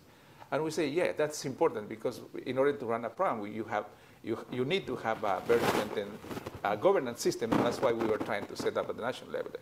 Then the second part is the technical support. Technical support in order to help this governance system to make decisions for the implementation of the project, how they are going to invest the project. So that was important for them, indigenous peoples and local communities and leaders, to make a decision who is going to be a good partner for us to support technically to us, and also to have fiduciary responsibilities for the World Bank. So that was, their decision. And in some cases they have negotiated. Like in Brazil, they said that we don't need a big organization to help us here. We want someone who is from here and helping and working with us from a long time. So we would like to select someone locally. So they selected a local organization at the national level. In cases like Peru, again, they said that, no, we would like to have big organizations to bring us some additional funding as well for the project. So they made decisions based on their own realities and their needs. So the third part is the implementation, and in the implementation part, I would like to say that it's been really important because the communities itself, they've been receiving the funding directly. The decision making run by indigenous peoples. They make decisions where they're going to invest.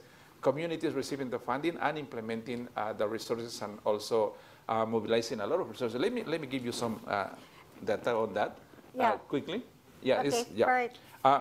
The first one I would like to say is that could we do examples next round? All right, good. Yeah, Great. it's okay. Yeah. But yeah, because we really want to hear those examples. Well, I'll give you some examples in the second round, but let me just say that it's been really important to see how this money supported a lot to the communities, but also the expectation has been really big. In Burkina Faso, we had like 600 proposals for just 25 projects. And that was like, the question in the committee also was, how are we going to manage this? We don't want to raise expectation in the communities if we are not going to respond to that. So there are the strategies that we use together with our colleagues in order to address these issues as well. So okay, I will come with great. it. Yeah. I'm looking forward to that. Aso, can you tell us a little bit about your particular project in the World Bank and how it is targeting communities on conservation matters? Okay, thanks. I'll try to be within 5 minutes. I come from Climate Change Group of the World Bank, and we host a number of big funds which are result-based climate finance. And you probably, many of you have heard about Forest Carbon Partnership Facility, which has been supporting 40 countries, tropical countries in readiness process. And we are now in the stage of result-based finance to 15 countries with amount of about 700 million to be disbursed within the next 5 years to 15 countries for results achieved in reducing emissions.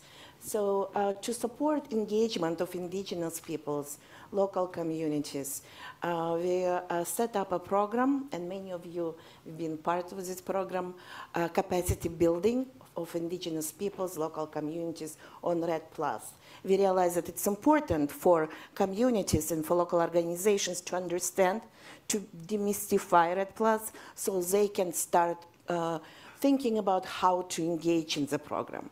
So this program was running for 10 years, and it was implemented through indigenous peoples organizations and civil society organizations in, I think, about 40 countries.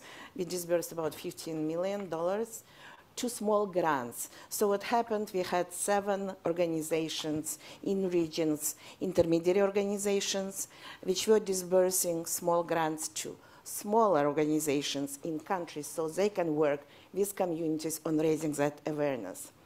And that brought us to thinking that we need to do more. And we did assessment with Conservation International help of this program, and we realized that we need to start reaching organizations in countries. So to sort of start engaging them in practical result-based finance, right? So it's not awareness was raised more or less. So we need now more capacities for these communities to get into policy, into decision-making on climate finance, and be a leading member of this movement in the country. So we set up a new fund. It's called Enable.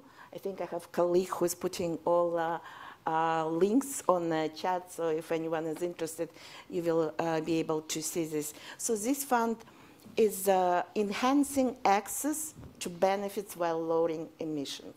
So this is completely and totally focused on inclusion of indigenous peoples, local communities, women, young people, other disadvantaged groups in our result-based climate finance. We learned a lot from dedicated grant mechanism, which is also run by the bank, and we, all these lessons, we incorporated into Enable. So this program, I will say just 3 main principles.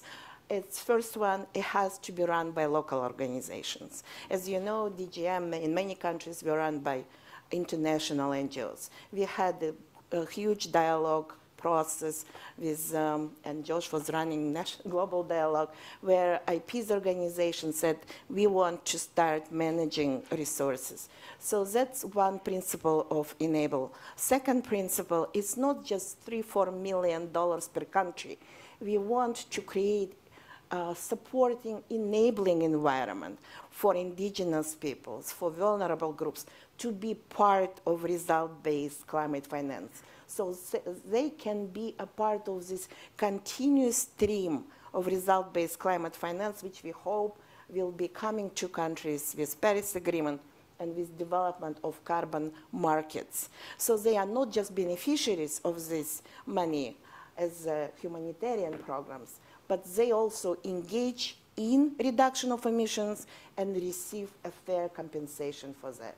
And the third principle is, I think it was very important today, Gustavo said, we have to work, it's a small fund, we provide about $3–4 million per country for CSO to manage. So we need to leverage resources. We need to bring private sector. I'm happy to hear today representatives of private sector, how we can leverage development funds, public resources with private finance. And also make sure that governments become interested, incentivized to bring all these vulnerable groups and communities in the climate action. So, Great. Okay. Thank you. Excellent. lots more questions. I hope do already start preparing to write your questions down. Okay, Christian, Bezos, you're heading Nature Solutions in the Bezos Fund. Can you give us a quick rundown what that is? Sure, I'll be happy to. We're the new kid in the block here, and the Bezos Earth Fund was established less than 2 years ago through a very generous philanthropic pledge made by Jeff Bezos to invest in nature and climate solutions. By 2030, we're looking at allocating $10 billion specifically for this. And this is funding dedicated to support civil society organizations. We don't fund governments, we don't fund the UN. We're specifically looking at this. Within that, we're developing a portfolio of initiatives, and one of the first ones we announced is specifically around the issue of protected and conserved areas.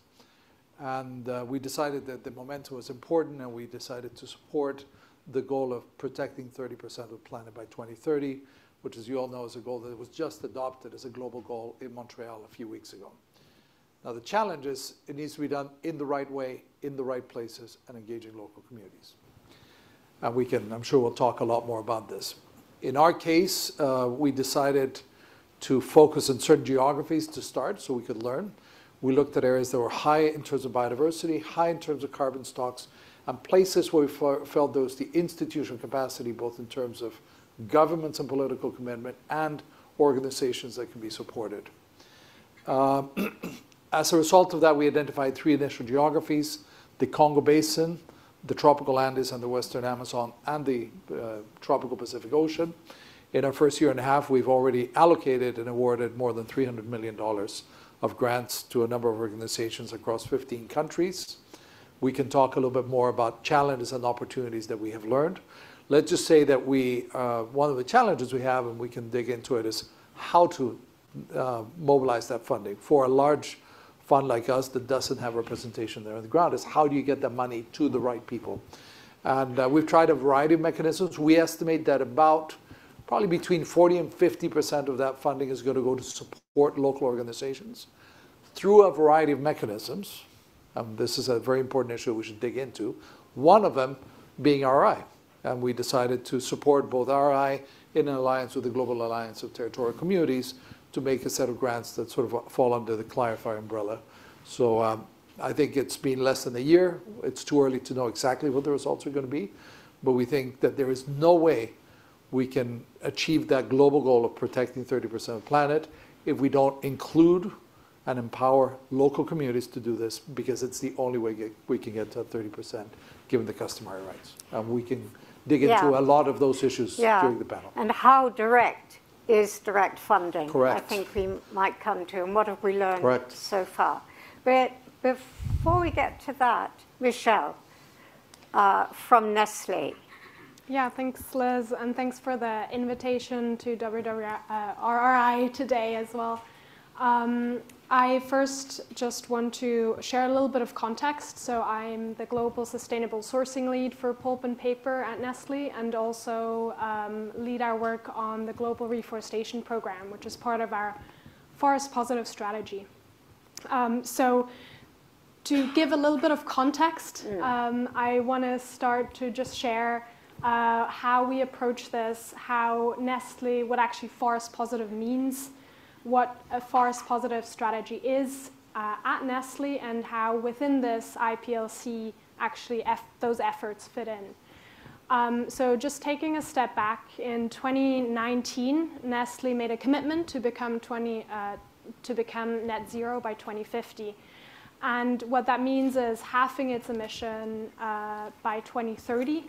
As an ag and food company, as you might all know, the biggest impact really comes from our ingredients. So how do we source our ingredients?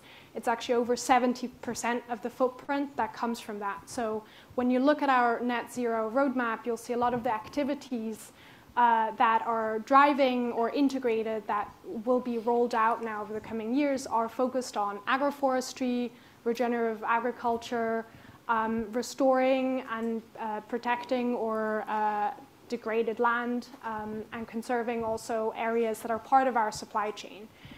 In parallel, in 2021, the Forest Positive Strategy was launched. And this is quite important because the Forest Positive Strategy has been building on 10 years of learning executing the no deforestation free commitment of Nestle. And what we learned during those 10 years was really around how not just focusing on deforestation is actually sufficient to solve this challenge. We also need to have an active role that an organization like Nestle plays in the restoration and conservation within landscapes that are part of our supply chain. And so this is important to set it up as a long-term strategy and also a strategy that actually addresses deforestation in the future, not just today. So with that, our Forest Positive Strategy is set up in 3 pillars. The first one being focused on no deforestation, so avoiding, achieving our targets and then maintaining that over the coming years. The second pillar being restoring and participating in an active way in the conservation of areas that are linked to our supply chain. And then also the third one being the landscape, sustainable landscape. So how do we actually support and empower kind of the protection or enablement of continuous sustainable landscapes in our supply chain? You can imagine that shifting from kind of where we were before required actually a really big mindset shift overall for the organization. So there are 2 key elements that had to shift.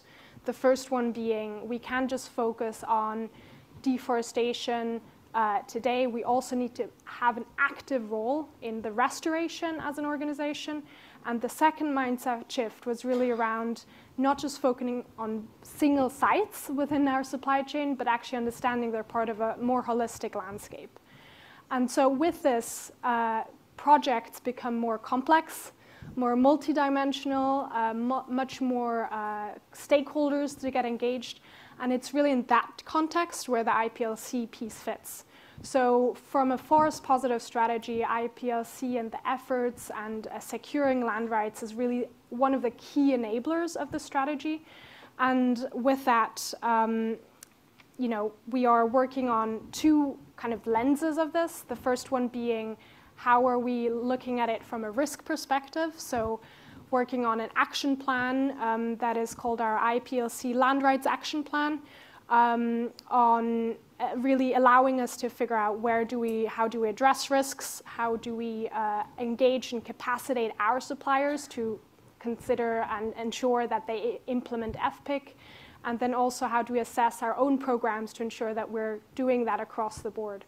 And the second lens is the aspect of empowerment. So how can we really ensure that IPLC becomes stewards of the forest, which they already are, but how can an organization be part of that and really execute projects and support projects where that happens? And I hope I can dive into a very concrete example afterwards as well. Excellent. In fact, I'm going to ask you all to do exactly that now. Johnson, if you can give us some very practical examples of your program in the field. Okay. In each of the country projects, we are having successful experiences, and what we do at the global level is just to exchange. By the way, they don't have to be successful, because we want to learn what's done. But let me put a couple examples. One is in Peru. I like to talk about this. It's about the land tenure, right? They are proposing to get the title of lands, I think about 800,000 with the project, but they reach only 200,000. And the lesson learned there is that usually when they do this process with the government, it takes about 20 or 30 years. And having the funding directly the communities, and even using the funding to bring the governments to the territories, it took about 2 years in order to have land title. And they got 200,000 hectares with the DGM project. That is really, really impressive how when communities have the money, they can make the process really fast and good for everyone, for communities and for the environment. The other thing in terms of, it's coming to my mind is the gender equity. When we started, the participation of women in the National Standards Committee the Global Steering Committee, it was really low. But over time, even in the participation for projects, they put indicators in each of the countries in order to see, to increase the participation of the women, how they receive the funding, and also how they are going to engage in the leadership of the projects at the national level. So I would say that based on those indicators that they have used at the national level, we have seen like at least 40 to 45% of participation of women in the participation of the project, and also 35% in the participation in the leadership of the project. So, which is a good indicator that having funding and by themselves deciding on the indicators, achieving great things. Great. Cecile, is that enough?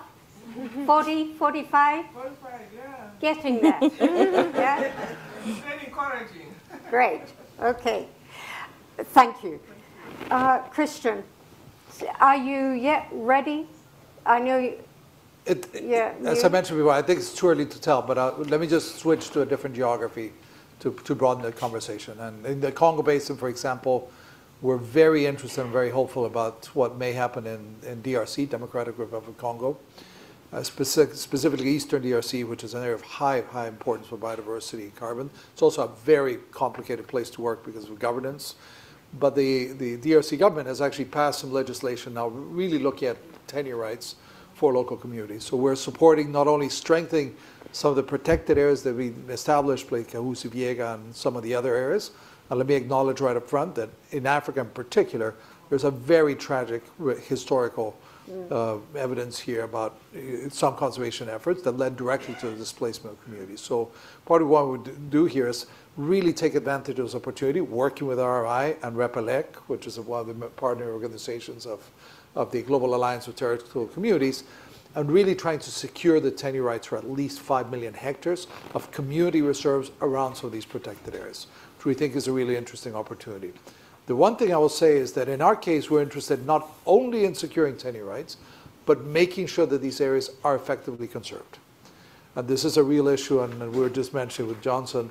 I'm originally from Colombia. 30 years ago, we started doing this. Securing tenure rights by itself does not guarantee good conservation outcomes. I think we really need to look at that and how we really take this, and that was the point you were making. So jury's still out. We'll see exactly how it works, but we're certainly hopeful. We're making longer-term 4- and 5-year investments, trying to do this in the countries I mentioned. So we'll come back and hopefully have some data in a year or two. Also, I think it's a bit early for Enable, but from capacity building program, which we've been financing for 10 years, I think we have many success stories.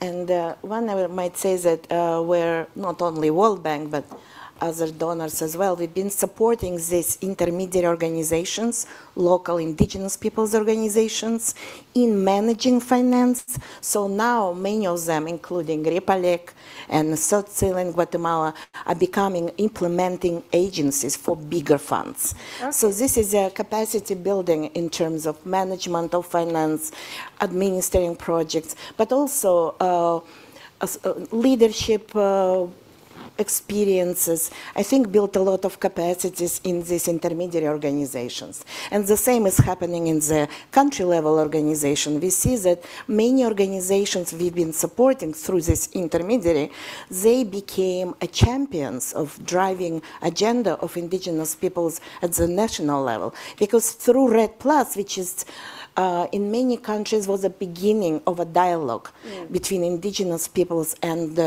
governments around land tenure, not always maybe starting positively, but through this dialogue, a lot of interesting development have been achieved, including changing in legislations, in bringing indigenous peoples' agenda into other issues like health, education. So I think this was a big advantage of capacity building program of CPF, which brought these issues up front at the national level. Great, super. Michelle. Yeah, one project that came to mind reflecting on that question was a project that we're currently working on in BC, Canada. So just to give a very concrete example of how that plays out within our context, supply chains, and so on. We found in BC, Canada, that we are sourcing, or the wood at one point in our supply chain is coming from that region. And some of the suppliers there, specifically in that geography, were not respecting FPIC, which is one of our key fundamental requirements and concept in our responsible sourcing guidance. So the local Tsekedene Nation and our implementation partner, Earthworm Foundation, came to us with a project opportunity to actually address or work on this. We came together with Earthworm Foundation, with Tsekedene, and the other funding members or companies that are part of the Earthworm Foundation members, and have been working now over the past 2 years on executing very specific actions. In 2022 now, we've finalized, or they have finalized, Tsekedene together with Earthworm support and capacity building, an HCV assessment, so they were able to set up and identify one of the regions that are critical to them and develop an HCV assessment. Again, that is, HCV is a key concept in our responsible sourcing guidance, so allowing them to really build on these type of tools that are part of our language and toolbox. They set up that assessment. They've also now launched the Ingenica, which is an Indigenous-led and protected area. We had 1 week together where we were able to be there on their invitation to really learn and understand kind of their culture, their concepts. And then the last piece that we're now continuously working on will be more about how do we support them ongoing to monitor and address logging or no logging in those areas with the forestry companies in the space. So ensuring that there's a monitoring setup where they can kind of oversee that no logging happens in Chuaza, no logging happens in the Ingenica, and then also that the companies, the forestry companies in that space really respect the Tsekedene Nation forest stewardship framework that they developed. So just one idea or one opportunity of how we've been executing that. Obviously, we're at the start of the journey, so there's a lot to learn, and I think this is a great project to look to. Excellent. So in actual fact, all your initiatives are works in progress. But do you have enough flexibility in your projects to change direction slightly, or to demand, say, look, this isn't working, we need to do this a different way? If you could give some opinions on that. And also, a couple of questions that are bothering me a little. I just want to remind ourselves that FPIC applies to Indigenous people. Great. It has not been extended to all communities. Like many of the communities you're working in Eastern DRC do not define themselves as Indigenous peoples.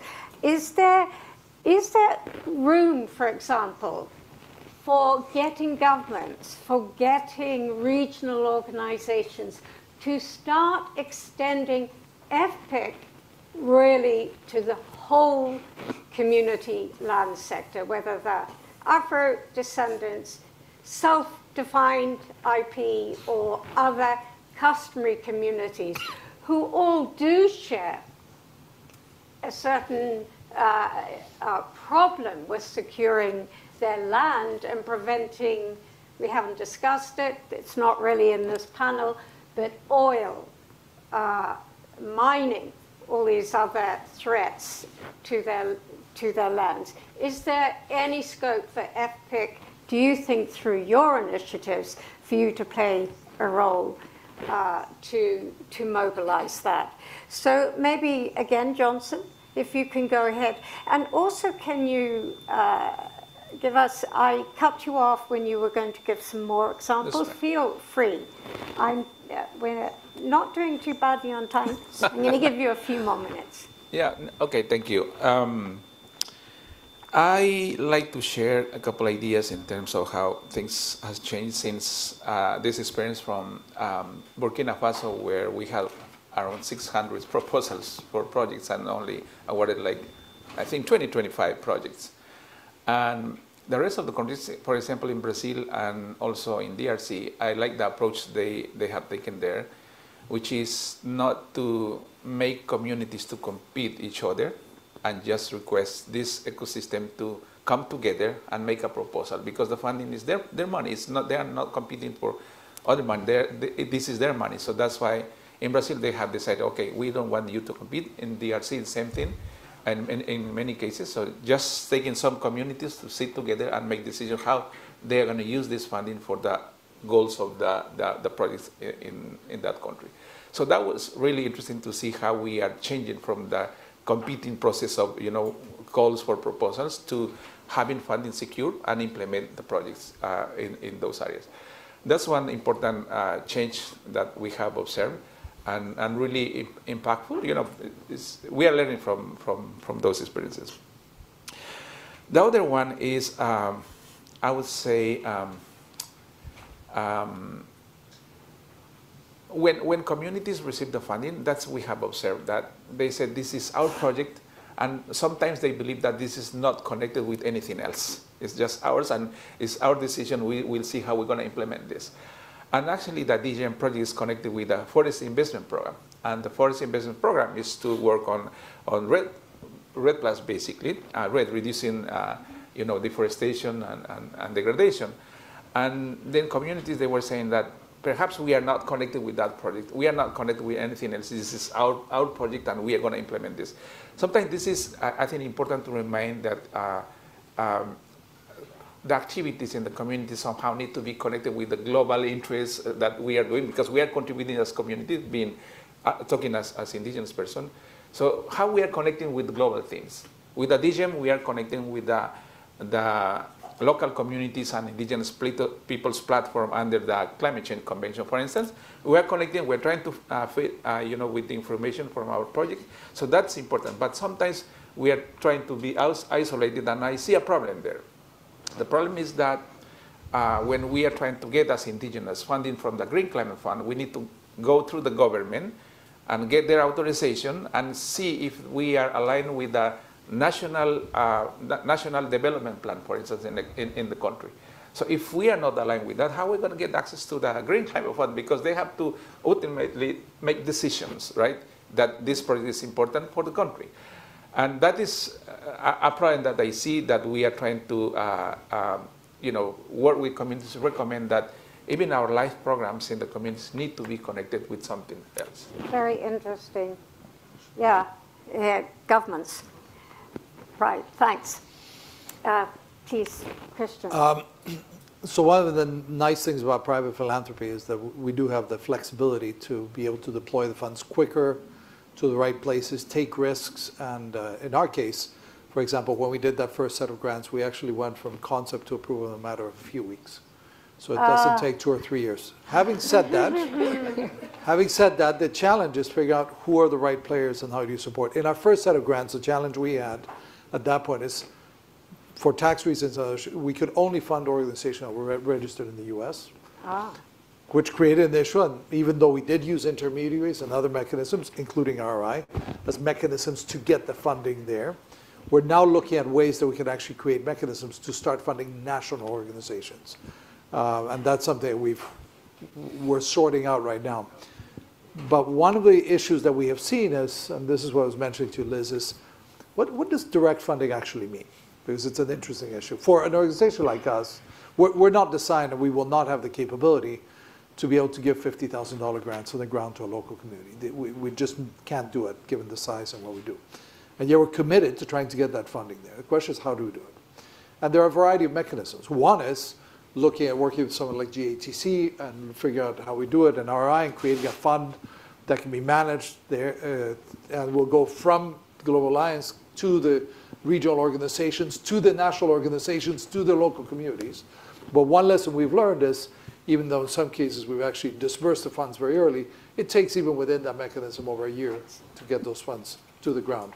So there's a challenge there. In other cases, we can work with some of the international NGOs that have had a long-standing commitment relationship with local communities and get the funding through them to the local communities, which is also clearly, in some ways, even quicker.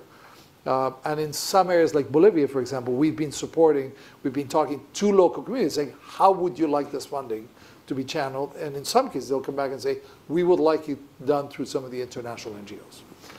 What we won't do is channel it through governments or through UN agencies in our case. And that's with all due respect. We think that there's a role there for governments to do this and private sector, but in our case, we can complement this. So I think jury's still out in terms of how we do it effectively with our commitment and efficiently. I think this is an important issue because one of the complaints I've heard is it takes a long time. And actually, let me address very quickly one comment that came up in the previous panel related to the IPOC pledge in Glasgow. Yes, there was a pledge for $1.7 billion. That was for specifically forest-based communities. We joined as one of the private donors in that pledge. There was a report that was issued in Montreal that actually specifically has some accountability of how much funding was gone. It's substantial. It's almost 20% of the funding has already been distributed. The challenge is the majority of that is still not going directly or reaching the people in a quick, efficient way. But there is some transparency and some accountability around that. Not that it can be improved. I think there's many lessons, but we're certainly trying to be at the table and learn from others in terms of what the experiences are. So I'll stop there. Right. If we have time, we can come back and dig into it. We should, yeah.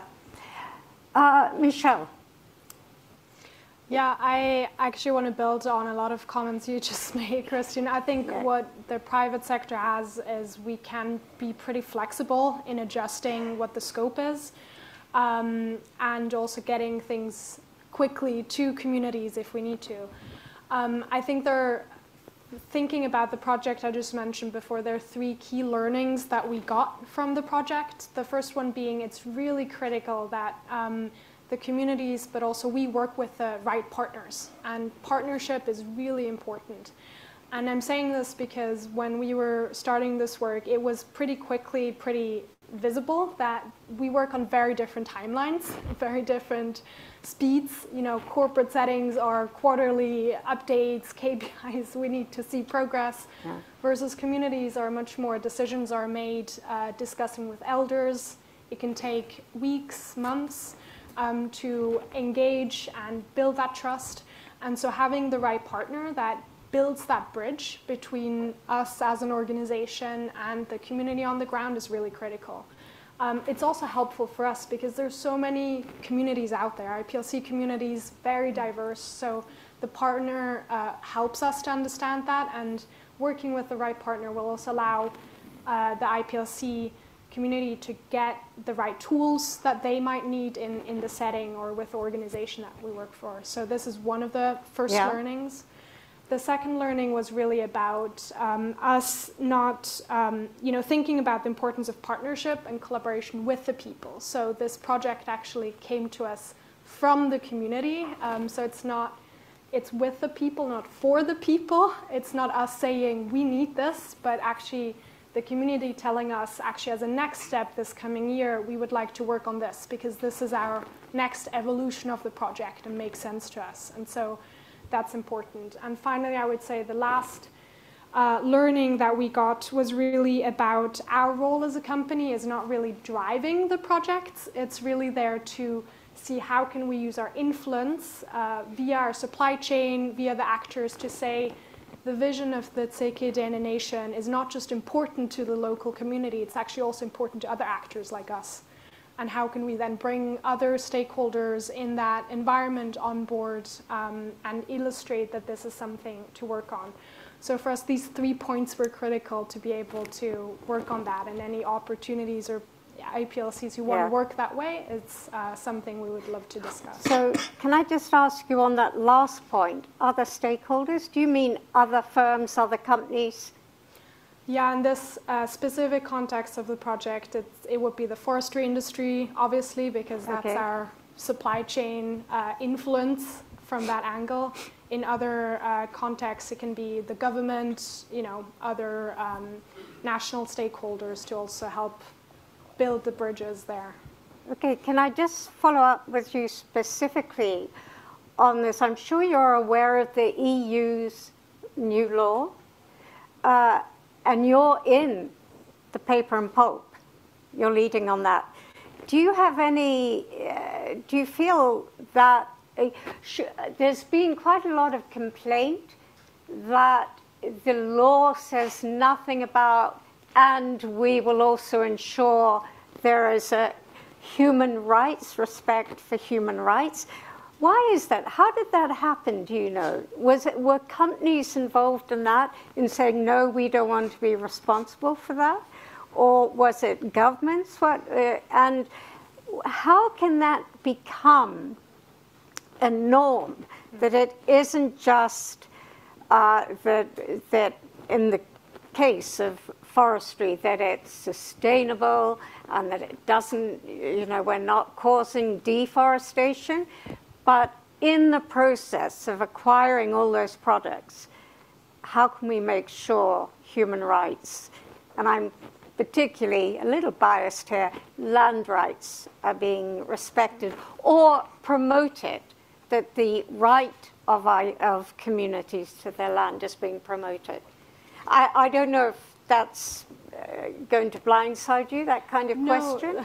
I think I'll try to respond to what I can, but I mean, I know there was a lot of different discussion going into the EU legislation, so I personally haven't been part of all that discussion. There's an entire team, legal and advocacy team, within companies that deal with that. What I do or can comment on is just the critical piece of IPLC and the importance and understanding of securing land rights and rights for local communities is critical for corporate ambitious commitments to get to achieve the impact on the social side, on the environmental side, achieving no deforestation, being able to achieve successful nature-based projects.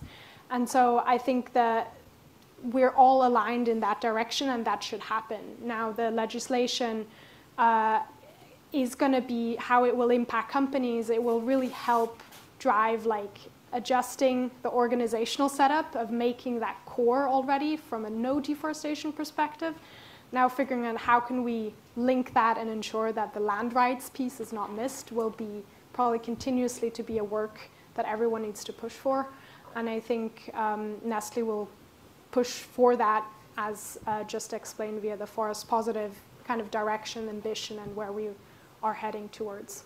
Great, thank you. So in 10 years, Nestle can lead in saying we want to change to this legislation. That would be the hope, I guess. Yeah. Great, thank you, Nestle. Right, brilliant. Okay, I think it's time we have some questions from the floor. Oh, I wanted to give... many. Right, so, yeah. Can I Feel talk about free either a general question or to a specific speaker. So remember, we've got... Hello. It's better, I think, if you pick who the question is for, so we don't have the whole panel answering to. Yeah, good point. Name who you are and who it's for. Thank you all very much for Oh, I'm sorry. Yeah, I am so sorry. Yeah. I hope it's for Asil, your question? No? No. Go ahead. You don't have to. Thank you all very much for this panel discussion. My name is Roni Brodsky, and I work for the Nature Conservancy's Global Program for Conservation and Partnership with Indigenous Peoples and Local Communities. I serve as the Director of Community and Indigenous-led Finance. I have a two-part question. One is harking back to the previous panel's discussion on burden of reporting requirements that Gustavo talked about. So I'm curious to hear, this is kind of for a broad set of panelists. I think Asil, Christian, and I'm Johnson, of course.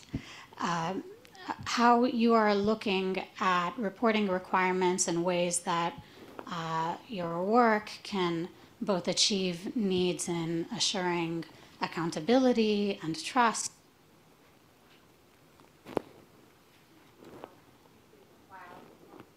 We can hear you. Okay. While also increasing inclusivity and reducing burden of reporting requirements. Thank you. And this is, so that's part one of my question. And the second question is more directed to Christian. I was very interested to hear about your point on asking community groups how they would like to receive their funding via intermediaries. And in all of this discussion around direct donor financing and questions around what does that really mean, you raised the point that in cases like Bezos Earth Fund, you can't directly fund, small grants. While at the same time, there's this rising tide of critique against intermediaries and the extent to which funding gets caught up within intermediaries. So I'd like to hear more about this process, really, of soliciting from community groups. First of all, how do you identify those community groups? And then second of all, how do you really solicit from them information on which intermediaries from whom they'd like to receive their funding? So how do you kind of work from the bottom up to smooth out a lot of problems in intermediation? Thank you. Thank you. We'll take one more before responding. Hi, great panel. Thanks so much. My name is Amy Kokenauer. I'm with Cadasta Foundation. One of the pieces I wanted to bring to the table in this conversation around land rights and securing land tenure, picking up on something you said, Johnson, about the Peru example, one of the key constraints that we see is basically lack of government land administration processes, capacity, technology, outreach, staffing. So a lot of the work is really dependent on these multi-sectoral partnerships with government because they're the ones who issue and recognize formal legal rights. So I'd love to just hear, Johnson, where that has shown up in some of your work, and anyone else who wants to comment on that, maybe Michelle. How do you bridge that gap with government to ensure that government is playing a role with Indigenous and local communities to get the job done, essentially? Okay, so we're going to take two more. So are you guys okay? It's fine. Just also, there was an internet question for you, Johnson. It says, Peru's example is impressive. Was it just the result of funding to communities, and that this attracted, that this would mobilize, I think what they mean, land titling by government, or were there other key conditions on that particular Peruvian case? Good. So do you want to ask two more questions? I hope you haven't forgotten all the questions. Yeah. Thank you. My name is Akimaren Leriamit from Kenya. Two questions, one to the World Bank representative and one other to the Bezos Fund. I appreciate the insight from all of you. One of the things we've seen in the UNFCCC COP and the CBD COP is a convergence in the commodification and commercialization of nature. And when you look at the foundational work of the World Bank, from the Forest Carbon Partnership Facility, including the DGM where Johnson spoke about, and now Enable, it's geared at preparing countries for carbon markets. And the question is, and so in Paris Article 6, the main discussion was carbon-based approaches. And so the question is, how is the World Bank positioning itself not to facilitate green grabs associated to carbon credits, because especially carbon is an abstract product. It's even difficult to monitor. People can trade on it when local community actors are not aware. And there have been talk about carbon cowboys, mediating these processes. How can we move? And so last on that is basically when you look at DGM and the aspiration of Enable, is more capacity. How do we move beyond the soft skill to actually livelihoods for adaptation for Indigenous communities? They need both.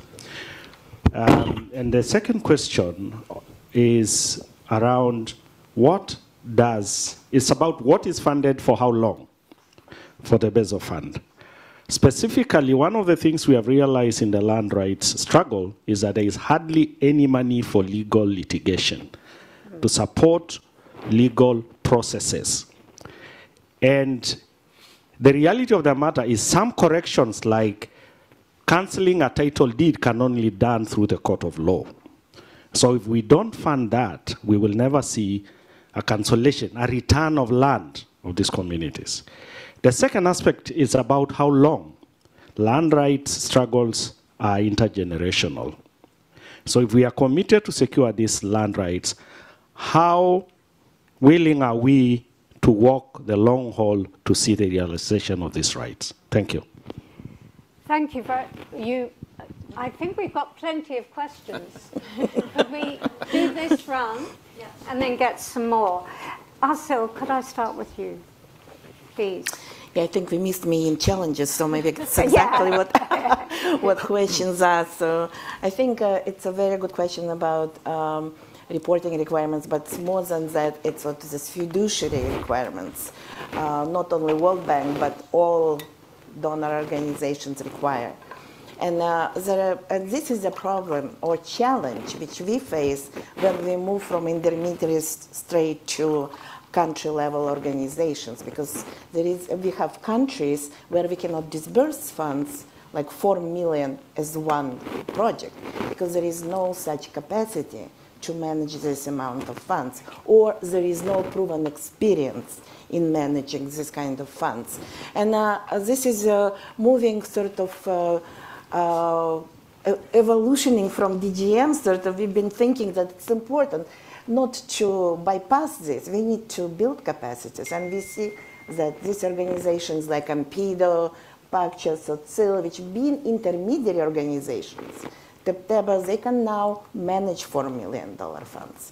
So we are trying now to build capacities of organizations on the ground with the help of these intermediary organizations. So what's happening, we are developing sort of a network of capacity builders, so regional, local trainers who can go and help new organizations coming up with building these fiduciary requirements. And I mean, it can resolve one problem in terms of building capacities. I don't know, next week we are having like 20 organizations from Asia building their capacity, how much we can go, right, as the World Bank. So it's important to set that here we also partner with organizations, with these intermediary organizations, how they can also support this process. And I think Bezos Fund, World Bank would love to continue this dialogue. And reporting requirements also need to be more in innovations. We need to start thinking more about the result-based finance, right? So not like process-based finance, but result-based finance. And we are now starting to look at this model for Enable, how we can make it easier for community organizations to not to report on all inputs, but report on results which we agreed on, right? So and I think this is very interesting area where we all have to work on and help capacities on the ground. And about Cameron, very good. Should I go further? Or? Yes, please. Yeah. Please. Yeah. So it's a very good question, Cameron, you raised about these green grabs, and I think it comes back to Lee's point on FPIC and on timing. I know we are notorious, World Bank, in terms of timing. It takes a lot of time to prepare projects. In Enable in Indonesia have been taken a year to prepare, and because of FPIC. Because they go to each community and do FPIC. As you know, our bank's new safeguards require not only no harm with indigenous peoples, do better. And with FPIC, it's a great instrument to go beyond not harm, but look what are the interests of the communities, of indigenous people communities, and how they can be reflected in the different operations. So this is Of course, I think it's important to apply FPIC to local communities as well, but I think we are not perfectly applying it yet to indigenous peoples. We are still learning a lot on that, and again, it's a process which we cannot bypass and do fast. It needs a lot of dedication. And Cameron asked enough of capacity building. This is what we've heard from local organization, and it's true. And that's why Enable is not capacity. It's providing resources on the ground to unplug result-based payments. So I give you example in Indonesia, for example, result-based payment will be $80 million.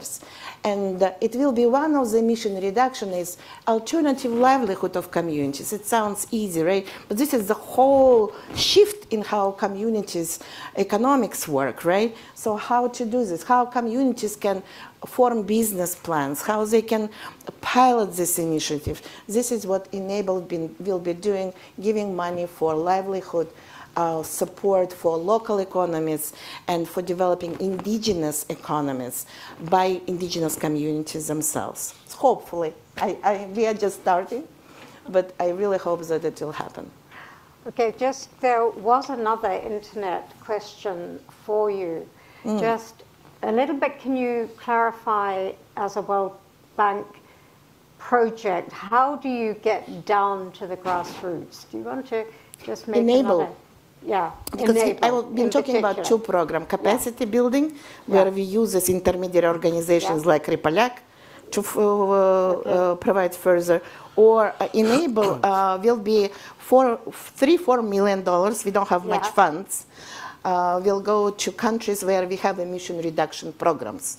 Right now it's 15 countries, but we hope with the launching of our new umbrella scale, sort of a huge umbrella for result-based climate finance, Enable will grow as well, and we will go to other countries as well. So these organizations will be channeling this money to the community groups to access result-based climate finance, benefit sharing arrangements.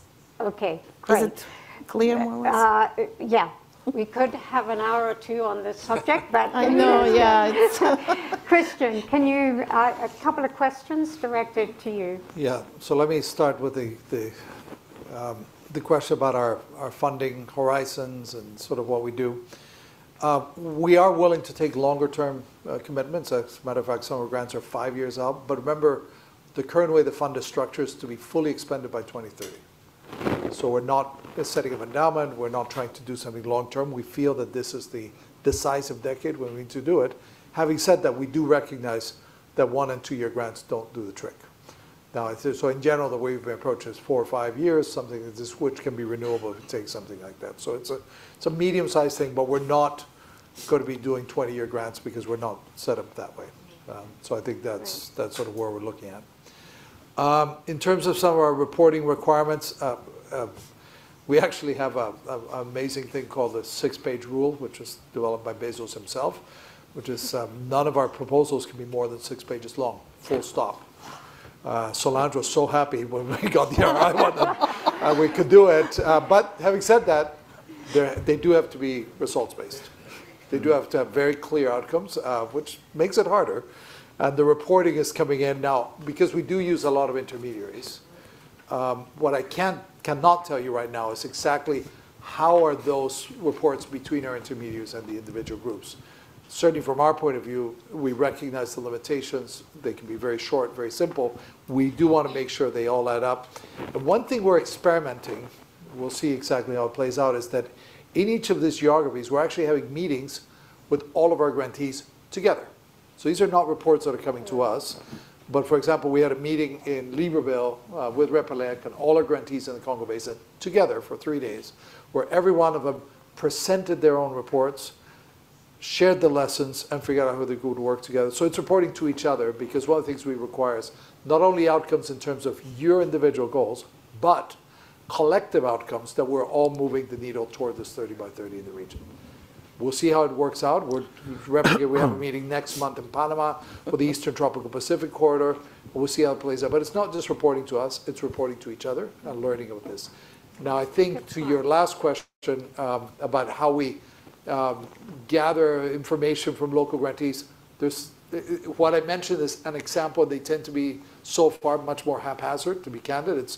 We go to a place, we recognize an issue, we know it, we visit, we talk to them. But we do not have a systematic approach or way of doing it, which we probably should, in some ways, figure out a more thorough way of getting input from the real local communities about what are the best mechanisms. And I'll just finish with one comment. We all use the term intermediaries. We need some kind of, but there are many kinds of intermediaries, right? I think one size does not fit all. I would say some of the international groups are intermediaries. RI can be an intermediary of various groups. And there are cases, one of the things that we're experimenting right now is having some groups that can be companions to these local groups in formulating the proposals, but the grants are actually going directly to the groups. So it doesn't mean that the money has to flow through the intermediary. Sometimes you can actually disperse directly, but the role of the intermediary is more helping build the pipeline. But we're learning. I don't know exactly what's the best solution. And I'd love to hear and learn from all of you. Thank you. Great. Can I be an intermediary? Anyway, no, I think that's really interesting. And there's probably a lot of potential for innovation on precisely that point, how you get money and who's helping the community make sure the money is spent well. Right, Johnson, you had about 22 questions. No, let me say something about the reporting. In the projects, you know, the technical support, the NGOs, they are providing the reports, but something interesting is happening. In Brazil and in Mozambique, they have developed something in order to make the leaders to make the report or read what's going on with the different projects having a tablet.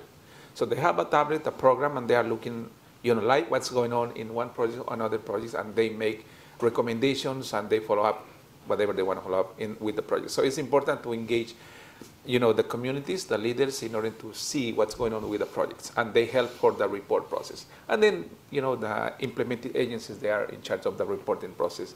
And also at the global level, we collect all the reports and we provide an annual and semi-annual report as well for the DGM project. So that's how we engage with communities in, you know, their own capacity to be involved in the reporting process. About the Peru case, land tenure, I think it's important to understand that whatever policies we decide in the countries, the implementation is a challenge because there's no capacity in the government to implement any policy. Give the name, any policy. They say that we don't know the community, so they need capacity building on that in order to implement. Also, we need to have our own people in the government in order to help to implement that. We have seen in many cases that if they don't understand that, you know, nothing is going to happen. Even we create a good national legislation, in the implementation we will fail because they don't have capacity at the government. And the land tenure is not the case. The second thing about the land tenure in Peru is that it's not only the money there, but it's also the capacity of the organization. The second, national mobilization, because they've been requesting to the government to recognize the 20 million hectares that belongs to indigenous peoples in Peru. So they're fighting for that. It's a mobilization also. And also it's part of the interest of the NDCs that the government has committed with the climate change in their NDCs to include forests. So, you know, it's perfect connection, but with the support of communities, the government's also reaching out there. And finally, I want to say something about direct access. I come from you know, from a village, and usually the leaders that we select, we nominate to run our organization, we select them in order to fight for our rights, right, or the land. But I see that the structure that we have in our organization, perhaps we have not changed the structure of the organization to receive the money. And that's one of the issues that we have internally. And I was remembering that once in 2015 when Norway said that we have $200 million for indigenous peoples. Then I was talking with a colleague of the Amazon, and he said that they should write a check for us and we know what to do. I said it's not simple like that, and sometimes we believe in the communities, it's just a matter of, you know, having a check and then we implement. But I believe that strongly that we still need to, in our organizations, to see how we can shift a little bit the organizational structure in order to respond, this needs to receive funding to implement our own projects.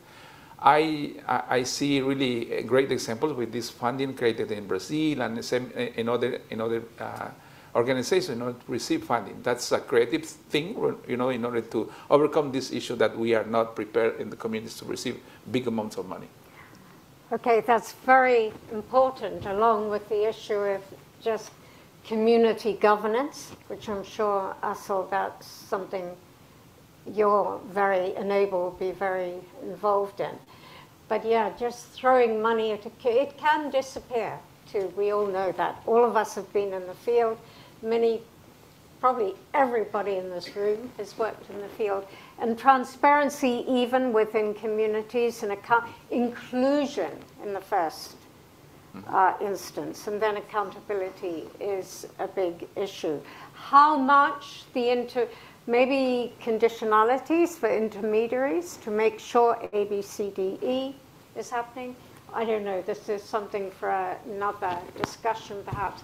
Can I ask, how much time do we have? Yes, Sorry, can Michelle. I address one of the questions on kind of the governance, working with governments, multi-stakeholder? Do we have time?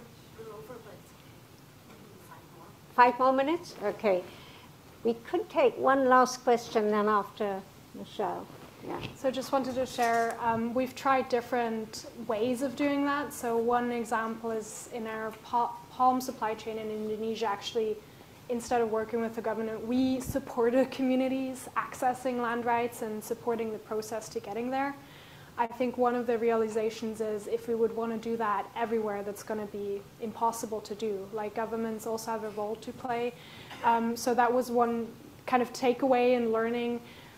In another example, or in some projects that we have, especially at the landscape level, for example, in Ivory Coast, we have a project working hand in hand with the government there of the Ivory Coast on Cavally forests. So finding alternative ways of how do farming communities actually find different access or solutions instead of needing to deforest and enter like the protected area. So that's one project.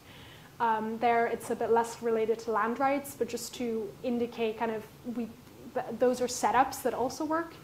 But I do think there are also regions, for example, in Chile, which is one of a huge production area for pulp and paper specifically. Some of the topics around land rights are very complex. They're historic, they're legacy topics, and we also have markets within Nestle that need to get engaged. So our IPLC action plan is aiming to help figure out how do we influence or use our advocacy to engage with those type of situations, in those type of governments, but we won't probably solve all of these ourselves. We're just one organization. Governments also need to be there, different stakeholders need to be there, so it's really critical to bring that together where that's possible. Thank you very much. Is there one more question from? Yeah, thanks. Great discussion. Simon Hall here with Walmart Foundation. This is a question for Asel. Loved what you said about sort of integration and sort of nesting projects and creating sort of an ongoing cycle where finance and capital can get down to some of those local levels. But a question about sort of the structural and sort of the strategy around that. So I think we've heard today, and it's well documented, indigenous territories, local communities have a really good track record of conservation and sustainability. So what that means is that the emissions profile associated with some of those regions looks quite different than like an active deforestation frontier that we would see where agriculture is sort of encroaching in on some of those forested areas. And so when we think about that in the context of carbon markets, REDD+, JRED, just generally sort of how we are monetizing that and creating the capital flows back to those local levels for the implementation and driving results, like, how does that sort of set up? What's the incentive structure there? Is it a low ceiling for some of these areas to tap into that capital? Do we need a mindset shift to sort of move away from such a sort of overemphasis on carbon and to think about biodiversity? And basically trying to balance out this sort of high forest, low deforestation kind of regions, which are critically important to conserve. We don't end up in sort of this cascading loss of nature that we see elsewhere, because restoration is so incredibly expensive, takes so much time. Obviously it's needed, but if we can avoid that in the first place, that's a win for everyone. And so how are you thinking about that from the World Bank context in terms of like maybe sort of complementing the jurisdictional REDD+ and those types of approaches with a more holistic nature biodiversity kind of components? Thanks. Thank you. And there was actually a couple of other. Can we just take them very quickly? See. John Lewis. We need a microphone for translation. Yeah, USAID retired. I've been in landscape carbon finance ever since. Our first company just sold. We're doing another one. It's all about the data. But there are two things out there in the big bad market. One is called the secondary risk market, and the other one is carbon futures banking, which is, of course, necessary for reforestation, afforestation, Great Green Wall, and everything. And these are two instruments that are out there. I'm not a finance person. I was a donor anthropologist back in the day, but they are out there. They're part of the institutional landscape. And everything that's been described here today is very bankable in those settings. So, but those people, and my question really is, they're anthropologists, they're blue state environmentalists, they're red state agriculturalists. That was my cone at AID. And then there's the banking community, futures market. And these people are not in the same room. They're not in this room. Although the last question was along those lines. And yet, there are enormous possibilities for the kind of communities because they've proven that they can manage the landscape to meet these targets that are imperative. And so there's an institutional resource out there that's long been recognized by this organization, but it's very bankable if that dialogue starts. And I don't know that the World Bank has made that happen.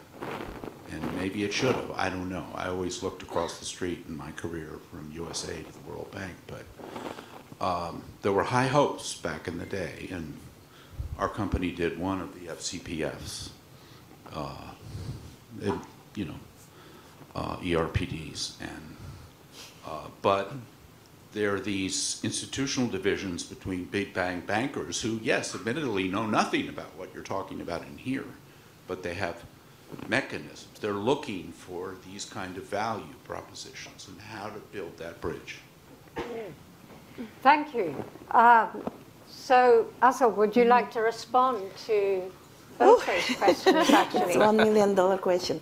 It's also very much linked to, I didn't respond to Kimmeren's question about carbon cowboys, greenwashing, carbon grabbing. I think this is a very important topic where indigenous peoples, CISOs, have to be engaged.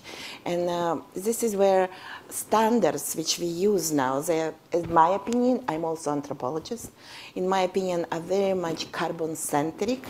And only now there is this movement going, considering other values, biodiversity, land tenure, inclusion, indigenous people's rights.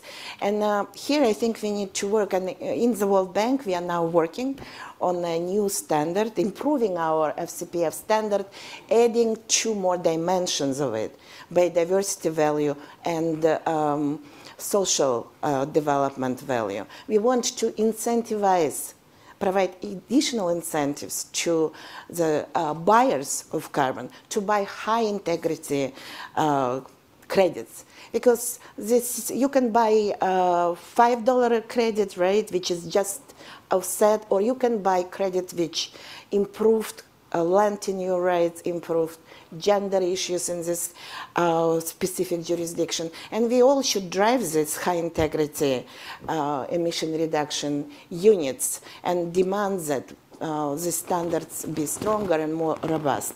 And in terms of, I think, you were asking, who's this? World Bank done, what not done. It's a very complex carbon markets for me, at least, as an anthropologist. But we all have to, I think, work together in that and bring value. So I see future, at least with the help of Enable, start developing community-led RED+, where jurisdictional can go to specific indigenous peoples' communities, where we can support building infrastructure for that, where they can enter markets on their own. Because currently there is no such infrastructure. It requires a lot of resources and capacities, but also standards to being a little bit more flexible. So it's my That's your vision. response. Yeah, bit of a wake-up call on banking. We're running out of time. One last comment from the three of you? Ali will take ourselves as her last comment. Want to start this way? Yeah, let's go with you. Well, no, I agree with everyone, even with the first panel about the direct access of indigenous peoples to the funding. It's really important, and that is a great contribution for the communities in order to strengthen the contribution they are doing for a long time to the humanity. And sometimes what I see is that we've been for many years maybe working or saying that we are impacted, just from not highlighting the contribution that we are giving. And I really like when indigenous people started in '92 saying that we are not here to request your funding, giving funding for this or for that, just for that perspective, from those perspectives. But communities in that time, they said that we have knowledge. We want to contribute with our knowledge. And recently I see that at the global level, just in Montreal, in the discussions there, I saw a lot of, insertion of indigenous people's language there, their participation, their contribution, which is great. And also in climate change, for 23 years, I've been working there. And recently I see a lot of recognition of the knowledge of indigenous peoples. So I'm really happy to see that funding is coming to support this contribution that indigenous peoples are doing for both climate and biodiversity conservation. Great, thank you. Christian. I think the world is at last waking up to the seriousness of the problems that we're facing and the urgency of doing something about it. One of the things that's encouraging to me is that now we do realize that nature and climate are completely interlinked. We saw that a little bit in Egypt. We certainly saw some of that in Glasgow, probably less in Egypt. We saw it in Montreal. But we really have to look at these win-win solutions. But what's just starting to get in there is the environmental justice angle, recognizing the impact climate, the climate's impacts and things are being felt disproportionately by these local communities, and that they have to be key actors in the solution. So I think we're trying to position ourselves as that interface of nature, climate, and environmental justice as a key solution. I think that's what we would like to see going forward. We'll do the best we can. Thank you. I think I would end on how, again, just underlying the importance of partnerships and really important to work with the right partners, to leveraging the platforms like RI that are there to do that. I think in the context of a company, we would like to work more on these type of projects, like I mentioned, in Canada. But we're an organization sourcing from over 100 countries. Within each of those countries, there are probably dozens of local communities. There's a diversity that is incredible. So we lean on partners to help us understand, to help us manage that diversity. We won't be able to do that all by ourselves, but we're here to learn and to be able to support that process. Great. Well, can I say that I think 10 years ago, we could not have had a panel like this. So progress is being made. Business is getting engaged. Philanthropy's getting really engaged. I think 10 years ago, it would have been just Ursula on her own at the World, speaking for the World Bank. So that is great. And it would be very interesting in 5 years to meet again and see where things have gone, changed. But it's been a great honor for me to be with you on this panel. And thank you, all of you, very, very much. Thank you.